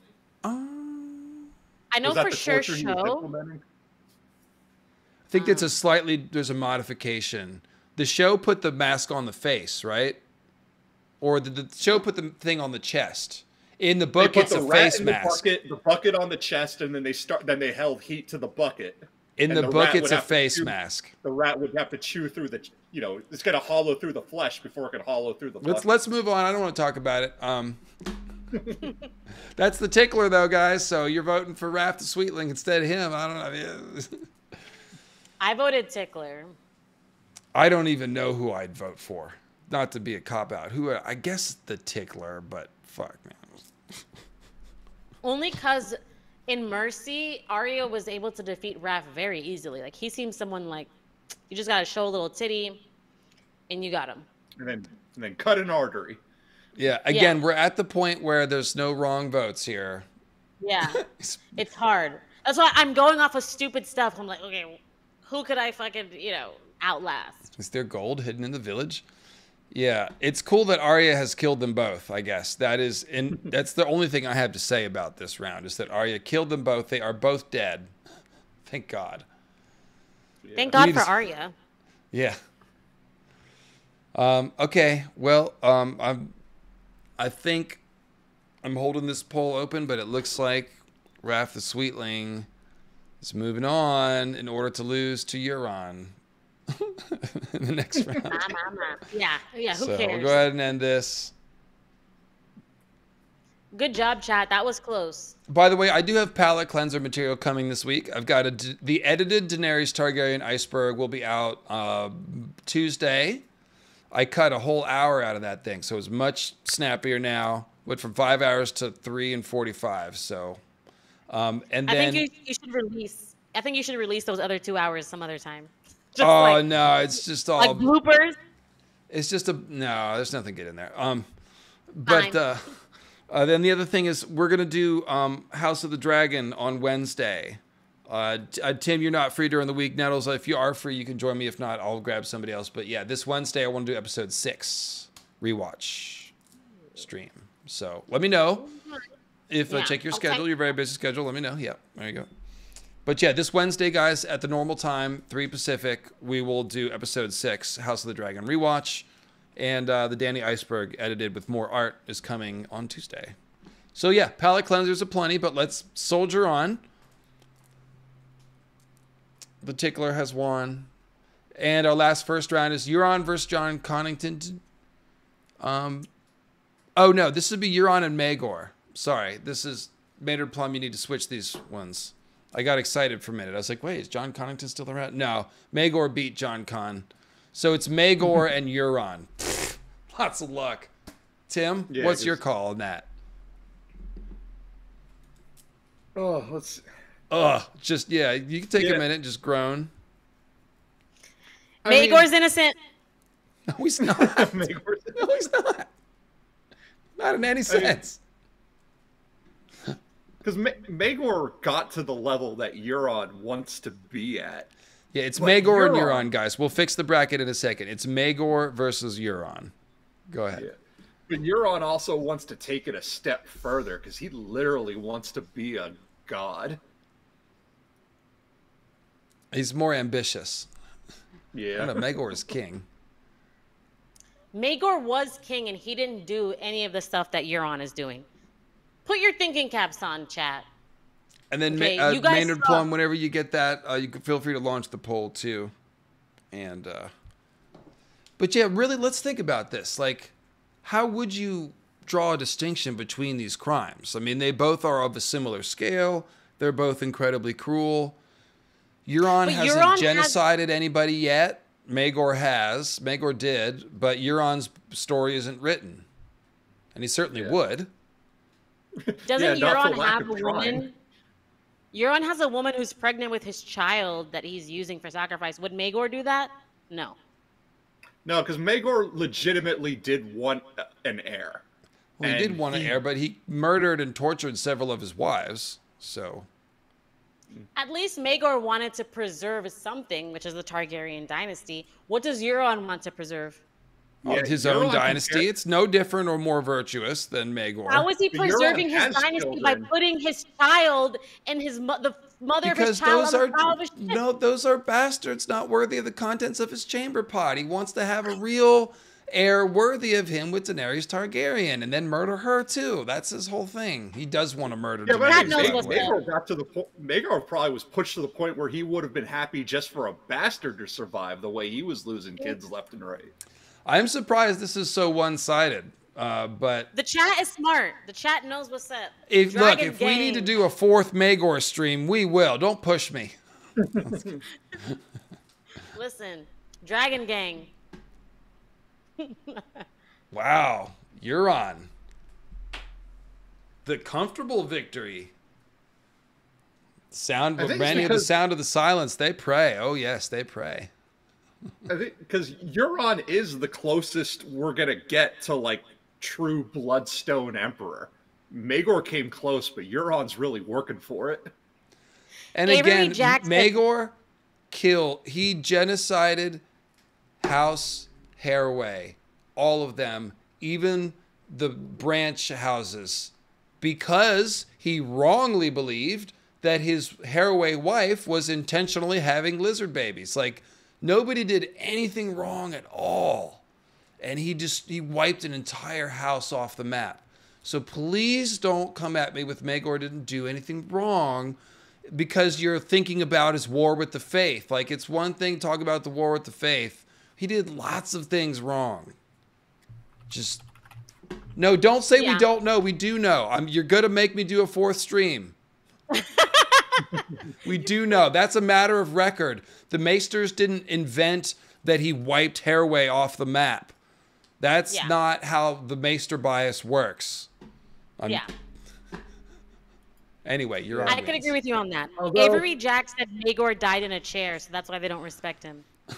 Maegor's fourth stream. It's coming. Not for lack of trying, though, but Euron would have House Botley exterminate. He killed Swain, and Christopher Botley is on his, to-do list. And he gives the lands to House Listen, Lynch. Euron would wipe houses off the map as soon as he would butter his pancakes, okay? Like, there's no... Maybe the Haraways were punks. Yeah, okay. Please don't. I'm just not going to read the chat right now because I will start banning people. I really will. End poll. No, don't. Dude. I'll be right back. Truth and Justice Committee. I mean, Haraway they were Lords of Harrenhal, right? What was House Haraway? Maybe. He even went to Haraway's town and killed all the Haraways there. Like, it was just over the top. So, okay. So, Euron has defeated Maegor. All right. So, we're down to 1, 2, 3, 4, 5, 6, 7, 8. Our remaining 8 villains are Ramsay Bolton, Craster, Littlefinger, Tywin, Gregor, Krasny, Raff the Sweetling, and Euron. That's where we're at.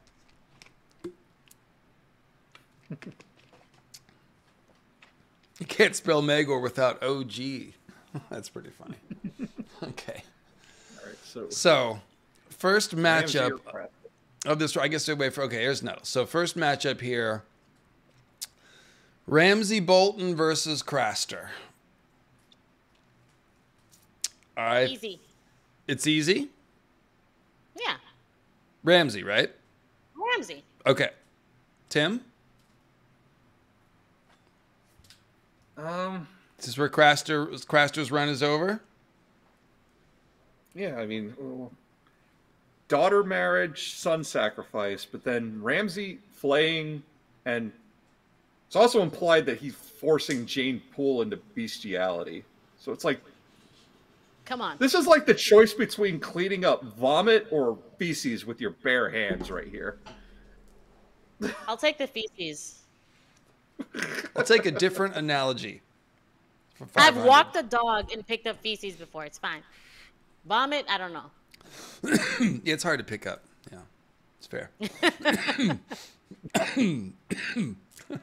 Okay, so I guess I'll go with Ramsay because Ramsay's still alive. I think it's Ramsay. Excuse me. I think it's Ramsay. It's the crimes, Tim. Tim, it's not just the alive, it's the crimes.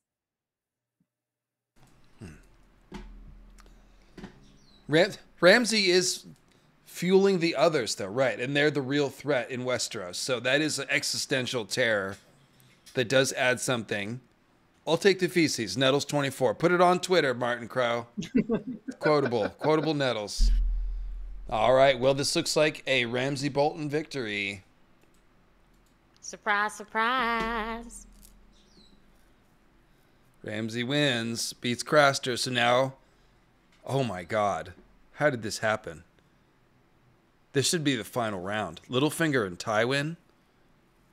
Oh, but there's all these other people that are horrible too. Okay. Littlefinger and Tywin.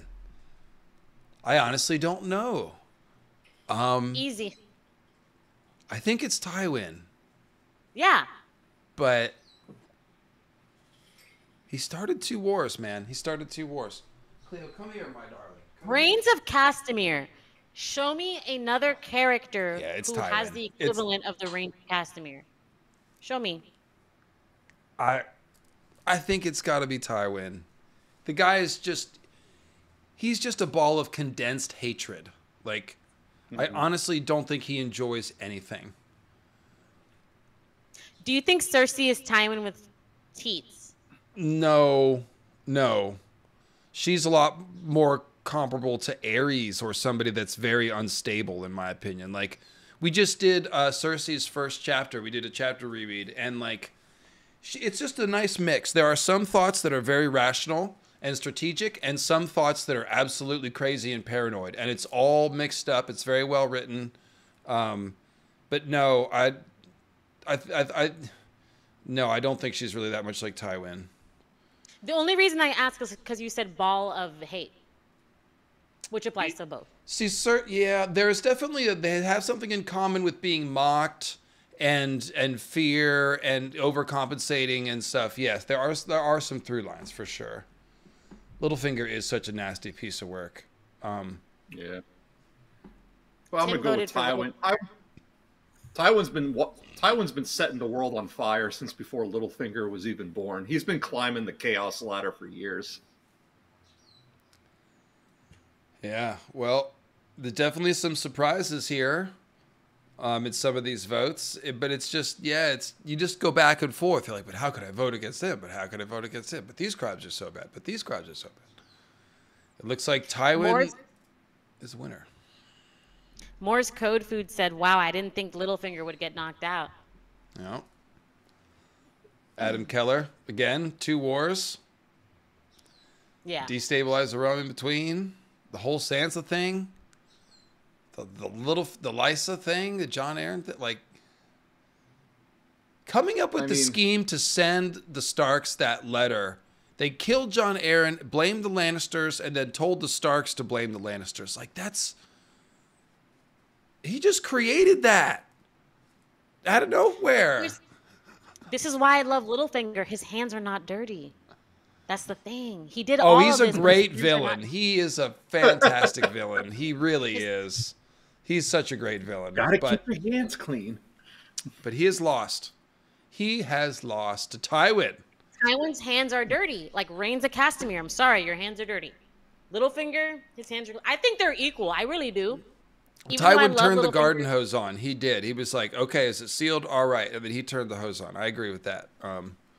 So Tywin has won. And our next round, Dear Help Us God, is... Oh my God. We have our first Final Four entrant. No, 2 Final Four entrants. Ramsay and... Okay, Gregor and Krasnys. Gregor and Krasnys. So this is... Gregor is as evil as you can be, and his scale is reasonably large. Krasnys' scale is possibly the biggest in the whole contest. I mean, Littlefinger's scale is really big too, but to me, Krasnys represents Slaver's Bay as an industry. So I can't vote against Krasnys. I voted Gregor. That's why I was like, Krasnys isn't a name. Go ahead, Tim. I was saying, Krasnys is a name you wouldn't think would make it this far, because he's one of those where you're like, who was that again? But then when you realize, but when you hold him as a symbol for Slaver's Bay as a whole, then it's like he has so much more oomph to it. I like the way Baboof has said, systemic is more evil than wild evil. I kind of agree with that. I think that's where I'm coming from. I don't know. I voted Gregor because Krasnys must have had an example before him. You guys are saying systemic evil. There's a system that makes Krasnys think that this is the way to be and it's okay. When you look at Gregor, well, Gregor had a mom and a dad. He had a 2-parent household that was showing him a good way. And something inside of him was so rotten, he still went against that. He's so rotten. It's chilling. Gregor is chilling. That's why I voted Gregor, but I wasn't. He's like a horror movie murderer, Yeah. Yeah. So I'm not voting in this one since the crimes to me are equal. I'm not voting based on crimes versus who they are. But the process of making the Unsullied is like specifically cruel. You know, I mean, it goes out of its way to be cruel and just Yes, destroy. but if you take out Krasnus, someone takes his place easily, right? Because there's going to be Well, another. any of slave those who's people are worse than Gregor, in my opinion. Yeah, that's But if what you I'm saying. take out Gregor, there's not anybody to take his place. Oh no, there's Amory Lorch. There's Bloody Mummers. There's other people like that. Absolutely, of course there are. I'm going with Krasnus. I'm going with Krasnus because of puppy murder. At least the Cleganes love dogs so much they made it their sigil. That's you got to find something to grab onto here. This is just we're wading in filth. This has gotten closer over the course of the voting, but it looks like this is a Krasnus victory. Wait, JT said a black woman not losing her shit because of slavery is surprising, honestly. This is fictional. If we're talking about real life, that's different. That's a different story. This is fictional. And Gregor? I had to say that. This also. We also know like the slavery system in George's world isn't race based. It just seems that way on the show because they're filming in Morocco. Right. Thank you, Tim. Thank you. Yeah. I mean, again, there's no wrong votes here. So I would go Krasnus, but I understand the Gregor votes. Let's go ahead and call this for Krasnus Moneclaws. And he leered at Danny too. So He leered at Danny too. he did. He did. How I dare like he that. get your filthy eyes off of our queen? Yeah, I remember tell her I'll knock some off the price because I like her ass. That was the line in the show. Disgusting. All right, Wrath the Sweetling and Euron. This is just a butchery. This is an offering. We are offering up Wrath the Sweetling to Euron in sacrifice. That's what I believe we're doing. Go ahead, Maynard, and cue the poll. Is there any argument for Wrath the Sweetling over Euron? I mean, Euron R-worded his own brothers when they were children, so he's doing the same thing that Wrath is doing in Bravos, only to his family. And then there's all the rest of the stuff that Euron does. So When I voted, it was 100% Euron. This would have been chat's perfect moment to just troll us and vote for Raph. But no, the Kraken needs to eat. we only have the Kraken must eat, yes. Pity votes for Raph the Sweetling. Why would pity votes? Cleo, stop it. Cut it out. Do you want to come step up? Oh, you want pets? All right. All right. Yeah, this is going to be a quick one. This is a quick one, indeed. And this is how it would go if they fought, too, probably. We've never seen Euron fight in combat, actually. Maybe he's like a wimp. I think he's probably a good fighter. Yeah. Come on. What you could say whatever you want about the Iron Board, but they do follow strength, like the Dothraki. So let's end this poll. We don't need to see any more. Euron is one. So this is a real final four here. It's going to be Euron in a second. So Euron, Krasnus, Tywin, and Ramsay. Let's just take a stretch here. We're almost done. Savor the moment. This is the final four. We're all going to Indianapolis or someplace like that for the final four as pomp and circumstance. First game's on Thursday. Second game's on Sunday. You know how this goes. Wait, so I don't follow sports, but in basketball world, are we at the point where it's down to 4 teams? Yeah, that's what I'm saying. Yeah, final four. So, sorry, can you assign these 4 to the teams, the final 4 teams, or no? Is there no comparison? Oh, I don't know who's actually. I don't think that the basketball tournament's that far. Okay. Yeah. And, yeah. We're going to need a commercial for ladders and Doritos before we get back to our regularly scheduled program. Yeah, exactly. Be more for that. It'd be that Better Health home therapy service or something. Oh my gosh. Yeah. We do. So I'll run down to the crime. Yeah, let's go ahead and restate the crimes. Yeah. So Ramsay and Tywin is our next matchup. Don't put the poll yet. Let's talk about this for a second. So Maynard Plum, hold your poll fingers. Excellent stuff. Thank you. So Ramsay, he is obviously relishes torture. He has tortured and killed multiple women, and he names all of his dogs after the victims. He is probably planning. I mean, he killed Domeric, so that's usurpation. Probably only a matter of time before he tries to kill Roose and take over his house. Then there's the Jane Poole thing. Jane Poole is masquerading as Arya. She's like 15 or 14 at most. And Ramsay delights in torturing and abusing her on a daily basis, bringing Theon into it as well. So that's Ramsay. Then we just have Tywin. We talked about Tywin, multiple genocides, the Tysha thing. So abuse of his children, just rampant hypocrisy. God, Tywin Lannister. Tywin survived the Mad King. That says something about his ruthlessness. And then Tywin employed Amory Lorch and Gregor. And Gregor just went down to Krasn's barely. Like, he is but one arrow in the quiver of Tywin Lannister. So that's Tywin.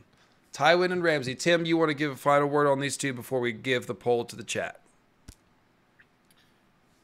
Yeah, because, I mean, Tywin, like, Ramsay's chaotic, but Tywin is organized.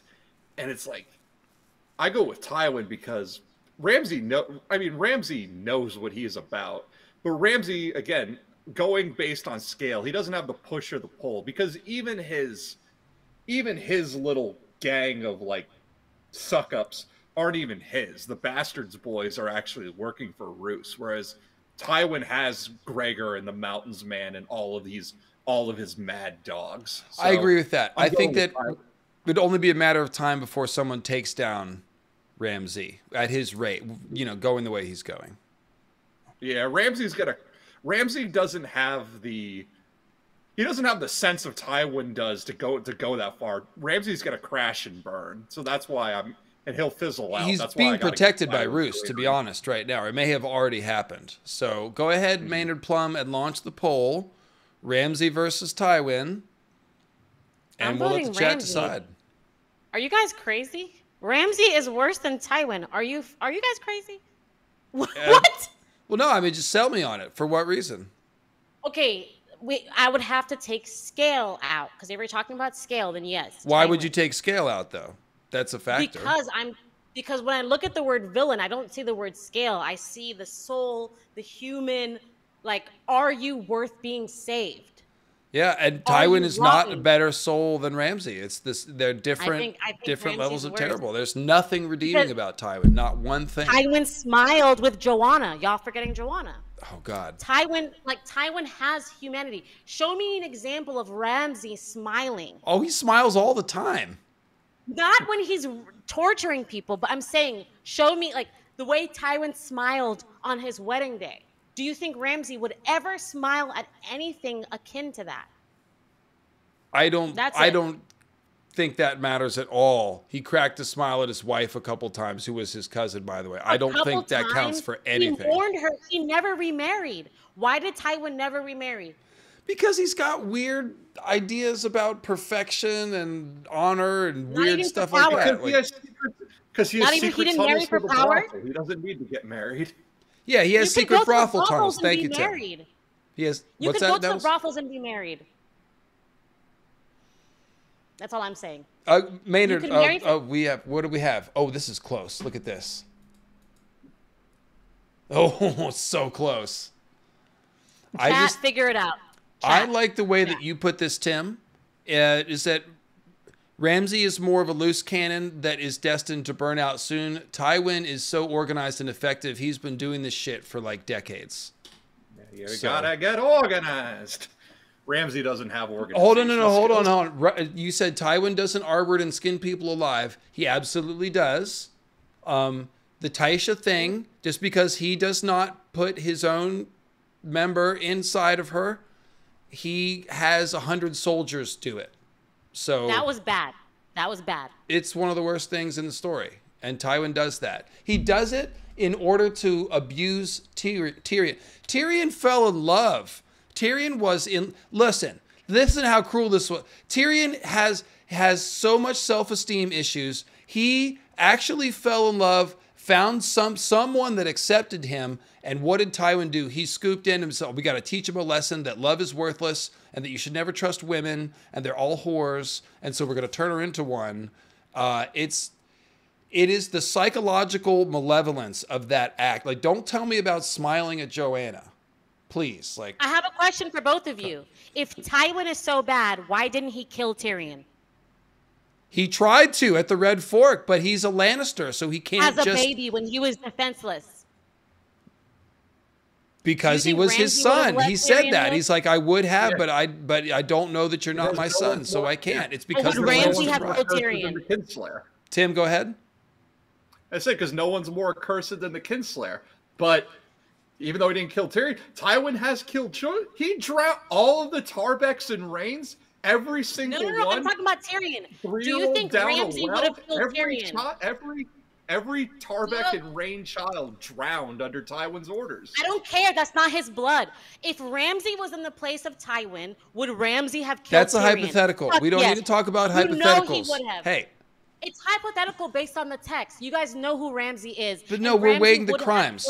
We're weighing the crimes of his brother. Ramsay is a kinslayer, and Tywin hesitated to kinslay. Thank you. He didn't hesitate to kinslay.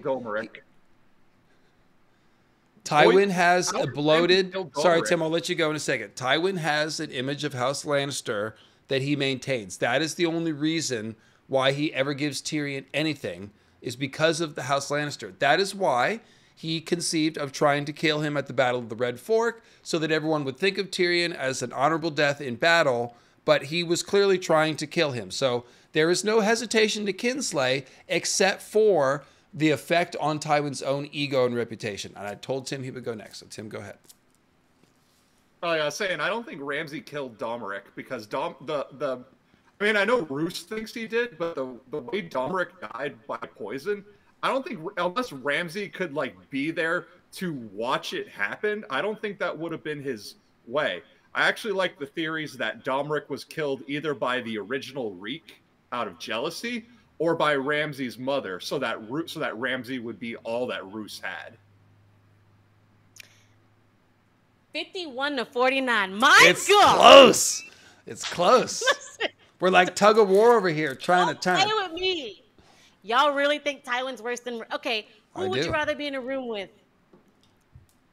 Ramsay or Tywin? Neither one, man. Tywin's going to offer you wine. Tywin is going to offer you wine, duck, cheese, and bread. What's Ramsay going to offer you? Sausage. No. I don't want that sausage. I don't want that sausage. That's fresh sausage. The rain thing was warranted. Chat, no, the rain thing was not warranted. No, he killed lots of innocent women and children. That no matter what the political dispute was between the high lords of the houses, the innocent people did not deserve to die. It was not warranted. Please retract your comment. 50-50. So you're saying Ramsay never killed innocents. Okay, cool. Ramsay never killed. I did not. Tywin is the only one to kill innocents. Ramsay doesn't kill innocents. Taisha. I'm just saying, no, yeah. Tywin's worse than Ramsay, guys. Chat, avenge me. It's locked. We've got 416 votes. We've got 870 people watching. This is just like a real election. It's just the same. Half the people don't vote, and the people that vote are like, if we could just get the ones that don't vote to vote for us, then we could win. Come on, chat. 422. Somebody's got to pick a winner. We got some super chats here. The chat is going so fast. Look how fast. Tywin went against his own son, possibly both. Ramsay knows he's a monster. Tywin deludes himself into thinking he's not a sadist, but he secretly enjoys it and seeks out an excuse for the harshest route possible. I'm going with Tywin because I am applying scale and reach. So Ramsay's pulled ahead. Oh, I just need 12 good men. 20 good men. Nettles, you did that, man. Oh my God, Sir 20 of House Goodman, you bastard! I regret cut Nettles' mic. I regret having her on. Man, this is delightful. This is just what I was hoping for. You guys, Tywin is. I can't say who's worse. They're both horrific. I mean, Yeah, because y'all forgot about Joanna. Joanna was a sneaky card. Y'all forgot. That was dirty. That was underhanded. Yeah. Ramsay likes to hunt, you know? It's good activity. He treats the dogs well. That are named after the women he killed. Starving them for 7 days. All right. Well, this has moved in Ramsay's direction. I don't know that it's going to move back towards Tywin. I don't want it to be tied. We need a winner. So I think we're going to call this for Ramsay. Ha ha. Jesus. All Come right. on, guys. All right. I would kiss Tywin's bald That's head. an upset to me, but I don't know how you pick, honestly, between these types. So I don't blame any of y'all. All right. Krasnys versus Euron. I, again, feel strongly about this. I'm still not voting against Krasnys. And the only thing I will say is that Euron is... No, I can't say anything in favor of Euron. I was just going to say, like, he thinks he's fulfilling a magical destiny, you know, with prophecy and the comet and stuff. But, like, he's a malevolent sadist and a psychopath. I can't say anything for him. So I don't even know how you pick between these two. I would vote for Krasnys. Just because when I think about the Unsullied and the slavery and all that, it repulses me more. But Tim, go ahead and go first before Nettles tells everyone who to vote for. I mean, because Euron is trying to introduce slave trade into Westeros. I mean, that is one of his financial means is making slaves. So he is enslaving people. Yeah, while Krasnys is working with systemic slavery, Euron is not opposed to that system and is actually very willing to work with it. And he is coming from a culture where that is outlawed. So that's another level of villainy for Euron, is the fact that he's willing to embrace slavery, even though he's coming from a place where it's been outlawed. So it's like Krasnys is continuing an old system of evil. Euron is fully in line with adopting a new system of evil just to advance his own efforts. So your vote is Euron? My vote is Euron. Daniel Dibka says Euron's crew never has a bad word to say about him. You know, I mean, they would know. No. Crew of mutes, by the way. Oh, I got a blue tongue. A shade of the evening tongue. Wow. Gatorade. Wow. Gatorade. David, I want to say thank you for being an emotionally intelligent man, because no, society tells you that you don't have to think about other people. You don't have to think about other sexes because you're on the top of the hierarchy. And whatever, I think it's magic. Whatever it is about you, you choose better. So I'm just being a little bit serious, even though we're having fun, but still, I just want to say that, like, I see you for that. I appreciate that. I give you props for going against what society is telling you. I really appreciate that, because I was just talking to Maynard Plum last night and was just saying, like, how my politics in particular all come from empathy, from just me putting myself in other people's positions, feeling sorry for them, and wanting justice and a fair opportunity for everybody. And I just think that's, it's basic good person stuff, but it is powerful. It's not common. My point is, it's not common.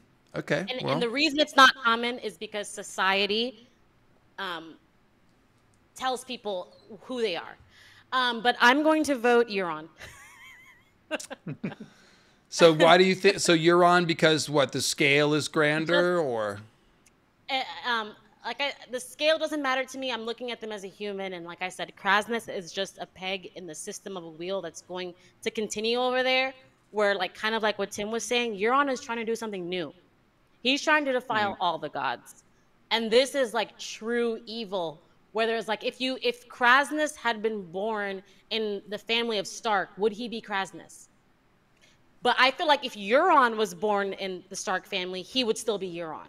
Yeah, I mean, if you rise to the top as like the richest slaver, one has to assume you're like the best, most enthusiastic, you know, fastest turning over, like. So Yeah. I think that's what we have to assume. That he the essence of what they're doing there. But yeah, Those are good arguments on both sides. Go ahead, Maynard Plum. Go ahead and put it to the people. We'll ask the jury.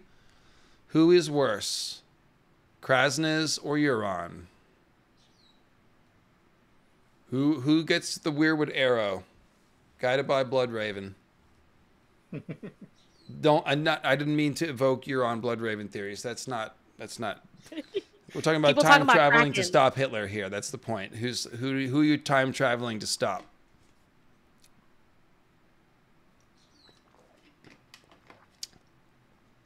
Wow, look at this.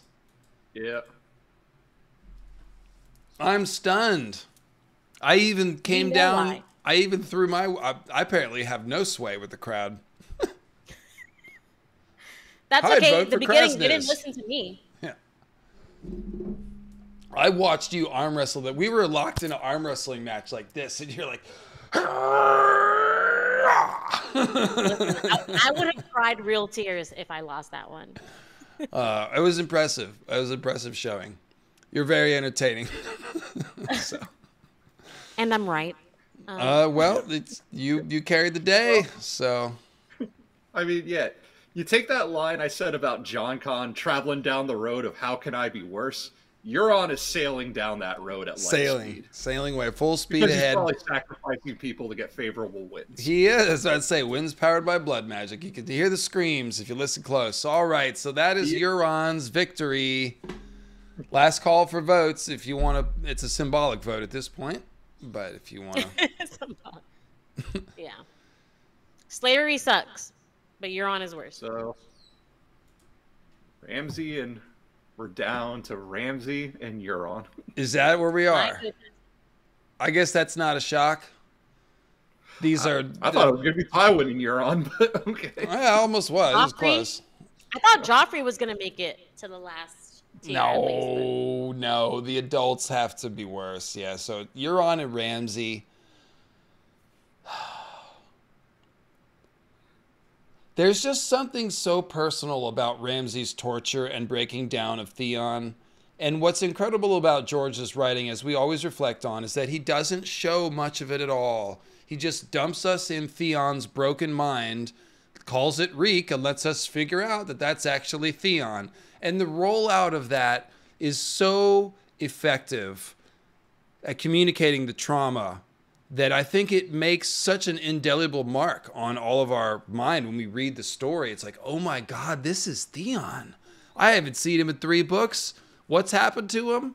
Oh, I see. So he gets flayed to the point where he begs Ramsay to cut his finger off. And that is the little moral victory that the emotional victory that Ramsay is going. He has to get Theon to ask to get the finger cut off before he does it. And he also did that to his genitalia. So it's just so personal and horrific.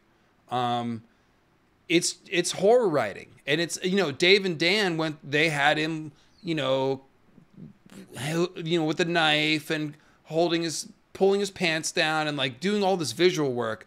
George did all of it with psychological after the fact flashback in Theon's mind. And it is somehow more horrific because our mind fills in or doesn't fill in, if you can make yourself just keep turning the pages, what has happened in the meantime. So it is not surprising that Ramsay comes through that way for people. And Euron, I'm honestly surprised that Euron has gone this far. But maybe it's because I'm a little bit deadened to the horror of his character because his symbolism is so crazy and he's the center of so many magical theories. I usually am talking about Euron, we're talking about Lovecraft and there's the Bloodstone Emperor's spirit gonna body snatch him and all this stuff. But when you stop and think about the character, it is as bad as they come. Yeah. And he's ambitious on top of that. So Nettles, what do you have to say about Ramsay and Euron? And then we'll go to Tim, and then we'll go to the chat, and we'll decide this thing. I don't know. You just mentioned D&D, and it made me think of the show. And for me, it wasn't Ramsay taking the sausage. The thing that made Ramsay evil is when he pretended to befriend Theon. Mm-hmm. And when they were in the field, and he was like, that guy was about to take his butt. And Ramsay comes and saves him. Right. Yeah. Right? Yeah. Like, think about that. Put yourself in the mind of Theon. Someone's The false going to take your escapes. butt. Yeah. Yeah. Someone's going to take, no, before the escape, it's the hero. Ramsay's the hero. Someone's going to take your butt, and he comes and saves you. He kills those men. It's not that he maims them or wounds them. He kills them. So when Theon looks at Ramsay, he sees an absolute savior. Not someone who disarmed, someone who killed the people that were going to take your butt. Then we get to the false escapement where it's like, okay, blah, blah, blah. So what he did was he showed Theon that you cannot trust anyone. Like I said, I don't care about scale. I'm talking about the soul. When we're talking about pure evil, a person that wakes up and says, I'm going to make your day bad. That's Ramsay. Like, well, it's Theon's Euron too. sister. He does the same thing to Yes. Aeron as well. So it's very comparable, But actually. does Aeron have his sausage? Does Aeron have a sausage? Well, He before does. you go to just trying to like He find threatened. a little reason I to know. draw a distinction, like let's just stop with your basic point, which is the psychological torture, like the malevolent Yes. breaking down of someone's personality. That is exactly what Euron is doing to Aeron as well, and he relishes it as well. He's almost like too busy to spend as much time on him as Ramsay is with Theon because he has grander ambitions. But these are the same type of person, aren't they, Tim? It's close. Yeah. No, because Tim, go I ahead. think the way Euron comes off, I don't think there's anything that Ramsay has done that Euron hasn't already done years ago. I think if you were to seat these two characters down and Ramsay were to start bragging about the sick shit that he's done, Euron would be the type to look at him and say, yeah, been there, done that, call me when you have a real story. Like the false escape that'll just bring up the show, but then Euron does that on an even grander scale when he awards the Shield Islands to his enemies, knowing full well that they can't hold it. He is setting them up for such a major, like Ramsay set Theon up for a major fall with the false save, but Euron sets them up for so much of an even worse fall, and he does it through the guise of giving them the greatest gifts that they could ever have. He takes Victarion's best friend, Newt the Barber, raises him up to a lord, knowing full well as soon as the Ironborn leaves, they're never going to be able to hold it. He has systematically taken out all of his enemies, and he did it by making them think he did them a favor. That is evil. It is, and Ramsay also people are pointing never- out that, of course, as far as the children factor, Euron did victimize his brothers while they were children. I don't know that Ramsay has victimized any children. He probably would, but I don't know that he gets down the question of how old were those women that he hunted down, tortured, raped, mutilated, and then named his dogs after. So My thing is, there's fear, and then there's like intent, and then there's doing it. Show me the sausages that Euron took. Okay, me as a woman, I spent half of my life being a tomboy. I was like Cersei. I was so mad because I didn't have a sausage. I wanted a sausage. I needed the sausage. But that also put me put me in the mind of a man that if you took my sausage, that would be the worst thing. So these two are so close. I have to think of who threatens to do something and who does it. And I feel like Ramsay does it. Yes, Euron took the knife and said, I'm going to make you a sister. But he did not make Aeron a sister. right, but he did R-word his brothers, so that's comparable to me. It's bad. These two are, I'm going to say, listen, Dave, I'm with you. This is so close. So I have to go. I'm not advocating for either I have choice, to go to be off of honest. something. And the only thing I can go off of is that Ramsay actually did it and Euron threatened it. Well, That's all I can you're go sort of off. zeroing in on the one crime when there's a lot of crimes, but that's Yeah, because cool. I mean, I get it. Okay, can we show the point where Euron lopped off somebody's member and gave to him? No, but we can show the point that Euron had Pyat Pri chopped into many pieces and fed to the other warlocks. We can show the body of Swain Botley drowned in a cask of seawater. We can show a road littered with piles of corpses that Euron willingly admits to. and he does it in his King's Moot speech. It's how he wins. Yeah, Tim, well, would you? there it How about- is. I can stab you through the heart, or I can chop off your sauce. I don't know. Y'all said Euron. Okay, I'm looking at the chat. All right, chat is the old gods, so It the looks chat like has Euron is a clear winner. A clear winner. definitely scale. As he should be. Well, he is setting up to be the villain of the story, and I think looks like the fandom has picked that up. Because he evil on all three scales: small, institutional, and metaphysical. Yep. It's well said. Yeah. Well said. The Fully of Flowers thing is He is the storm. just the awful. first and last. Yeah, I do. Let's so yeah, we'll run a fun poll or two here. We'll give just a minute for everyone to get their final vote in here. But yeah, let's vote for third place, I guess. Do runner up. Joanne Zelina said great stream. I just want to say it's just 2 words, great stream. Like this has been so mind-boggling and like just really thinking about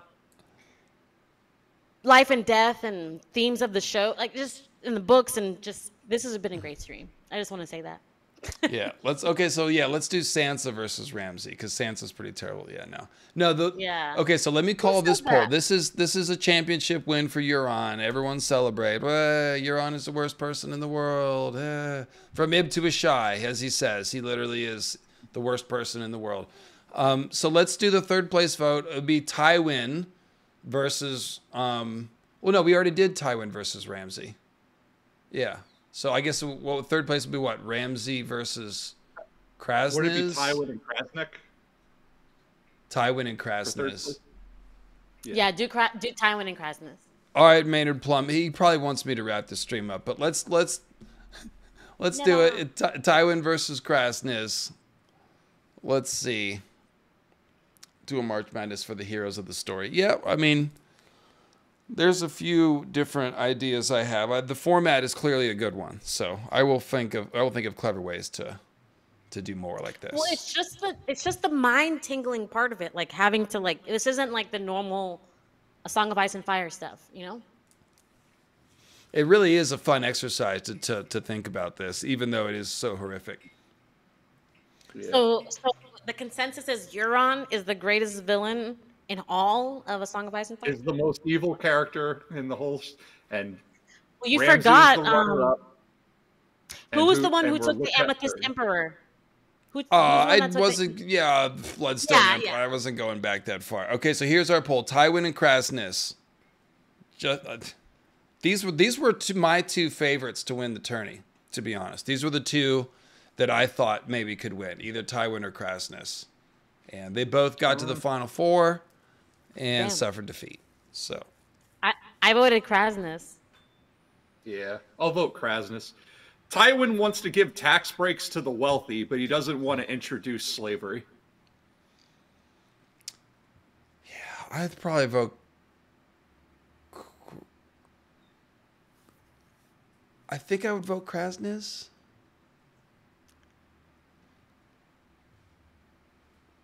Because, like, you can sort of squint and be like, Tywin is just a really ruthless and good player of the Game of Thrones for a while until he lost. I don't take that view. I usually come at that view pretty hard. But there's just no context for what Krasnys is doing other than just straight human suffering. The scale is titanic. About Westeros. Sorry, go ahead. I think I'm saying the story's about Westeros. If Krasnys was in Westeros, I think he would have been voted higher. But it's because we don't give a fuck about Essos. Yeah, but he leered at Dany, and we like Dany, so. Dany, but not anyone with a weird, hard to pronounce name. Well, that's cool. being So honest. Ramsay and Tywin, if you remember, was the close. That was 51-49, and here we see the Tywin Krasnys is also equally close. Yeah. So it looks like Krasnys, Tywin, and Ramsay are all kind of on the same tier here, and somehow Euron, with the just sort of the ambition and the magical scope of his evil, it just outpaces them all. Yeah. But yeah, this is very close. Good job, George. George wrote some complex villains. Like he definitely, come on. we can agree he focused on the villains, gave them complexity, gave them everything. He is an incredible horror writer, and I think that's what comes across here. And it's just like this. That's why he says about like, oh, we don't need dark lords and orcs. You know, he's like, there's plenty of darkness in the human, and you see, like, this is what he's talking about. Like, yeah, there's monsters in every plot line. Every character that we're in their POV, there are some of these monsters that they have to confront and deal with. Yeah. And that is how he writes it. So this looks like a Tywin victory over Krasniz, but again, very close. So that just sort of gives us an idea that, yeah, Ramsay, Tywin, and Krasniz were all regarded about the same, with Euron just being one step worse. Yeah. Mm-hmm. Even though no one on his ship will say a bad word about him. Man, you know, 5-star reviews. Everyone who heard the Dragonborn thinks he's awesome. Yeah. Yeah. Cool. Yeah. Well, this was a very fun stream. Thank you very much, Tim and Nettles, for coming on. It was a big success. And it was, now we're all going to take a shower and watch Teletubbies or something. I don't know. The X-Men 97. There you go. That's maybe a good palate cleanser. There's cartoons and, you know, Dark Phoenix. Not really as scary as Ramsay Bolton. So. All right. That was a fun stream, guys. And again, please look out for my the Teletubbies are evil. I know that was a weird grab. I'm not sure. They're kind of dystopian. But in any case, yeah, Danny Iceberg on Tuesday morning. Please click on it as soon as you see it in your feed. Have new art, moving faster, good stuff. It's been a while since you watched it too, so I forgot some of the theories I put in there. And then on Wednesday, with guests to be announced, possibly Girl Nettles, possibly someone else, we'll do episode 6 of House of the Dragon. So there you go. Love you all. These are some bad people in this story, huh? But let it channel mention. Sorry, mention your channels. The Girl Nettles, and I mean, you guys are both have your names or your channels. Yeah. You know? Just click my channel. You'll see some shit. Follow me on Twitter. You'll see some shit or not. Exactly. Cool. Yeah. Expect one from me soon. A Song of Blood and Citrus. The script is written. Plan on recording that soon. That'll be Doran Martell's Blood Oranges and the influence of The Godfather film series on A Song of Ice and Fire. And then also Lemongate. Oh yeah, Danny's Lying Lemons. I have to turn that into 2 videos. So we'll do the oranges first, and then we'll do the lemons in a second video. Tim's gonna sort it out for us. Oh, Doran Martell was was under discussion for dishonorable mention. I kind of sided with like he's a normal, just slow plotting High Lord, but he's a little more devious than that. So I could have seen him on honorable mention, but there you go. Walkers. He would have lost first round. Lost first round. Yeah, cannon fodder, like I said. Yeah. So, all right, guys. And just in case you didn't know, I do think that Euron is the third head of the dragon. He is the other version of Azor High Reborn besides Jon and Dany. And if you want to hear why I think that, then check out the Euron King of the Apocalypse video and Night's King Euron video. Yeah. Boo! Tyrion. Tyrion is the third head of the dragon. Boo. I think Tyrion might get a quick dragon ride, and I do think he's Aerys' son, but I don't think he's the third prophesied Azor High person. But I know. Anyway, just want to throw it out. I've got Euron videos if you like Euron, which apparently you do. So there you go, guys. Take care, and we'll see you very soon with more content.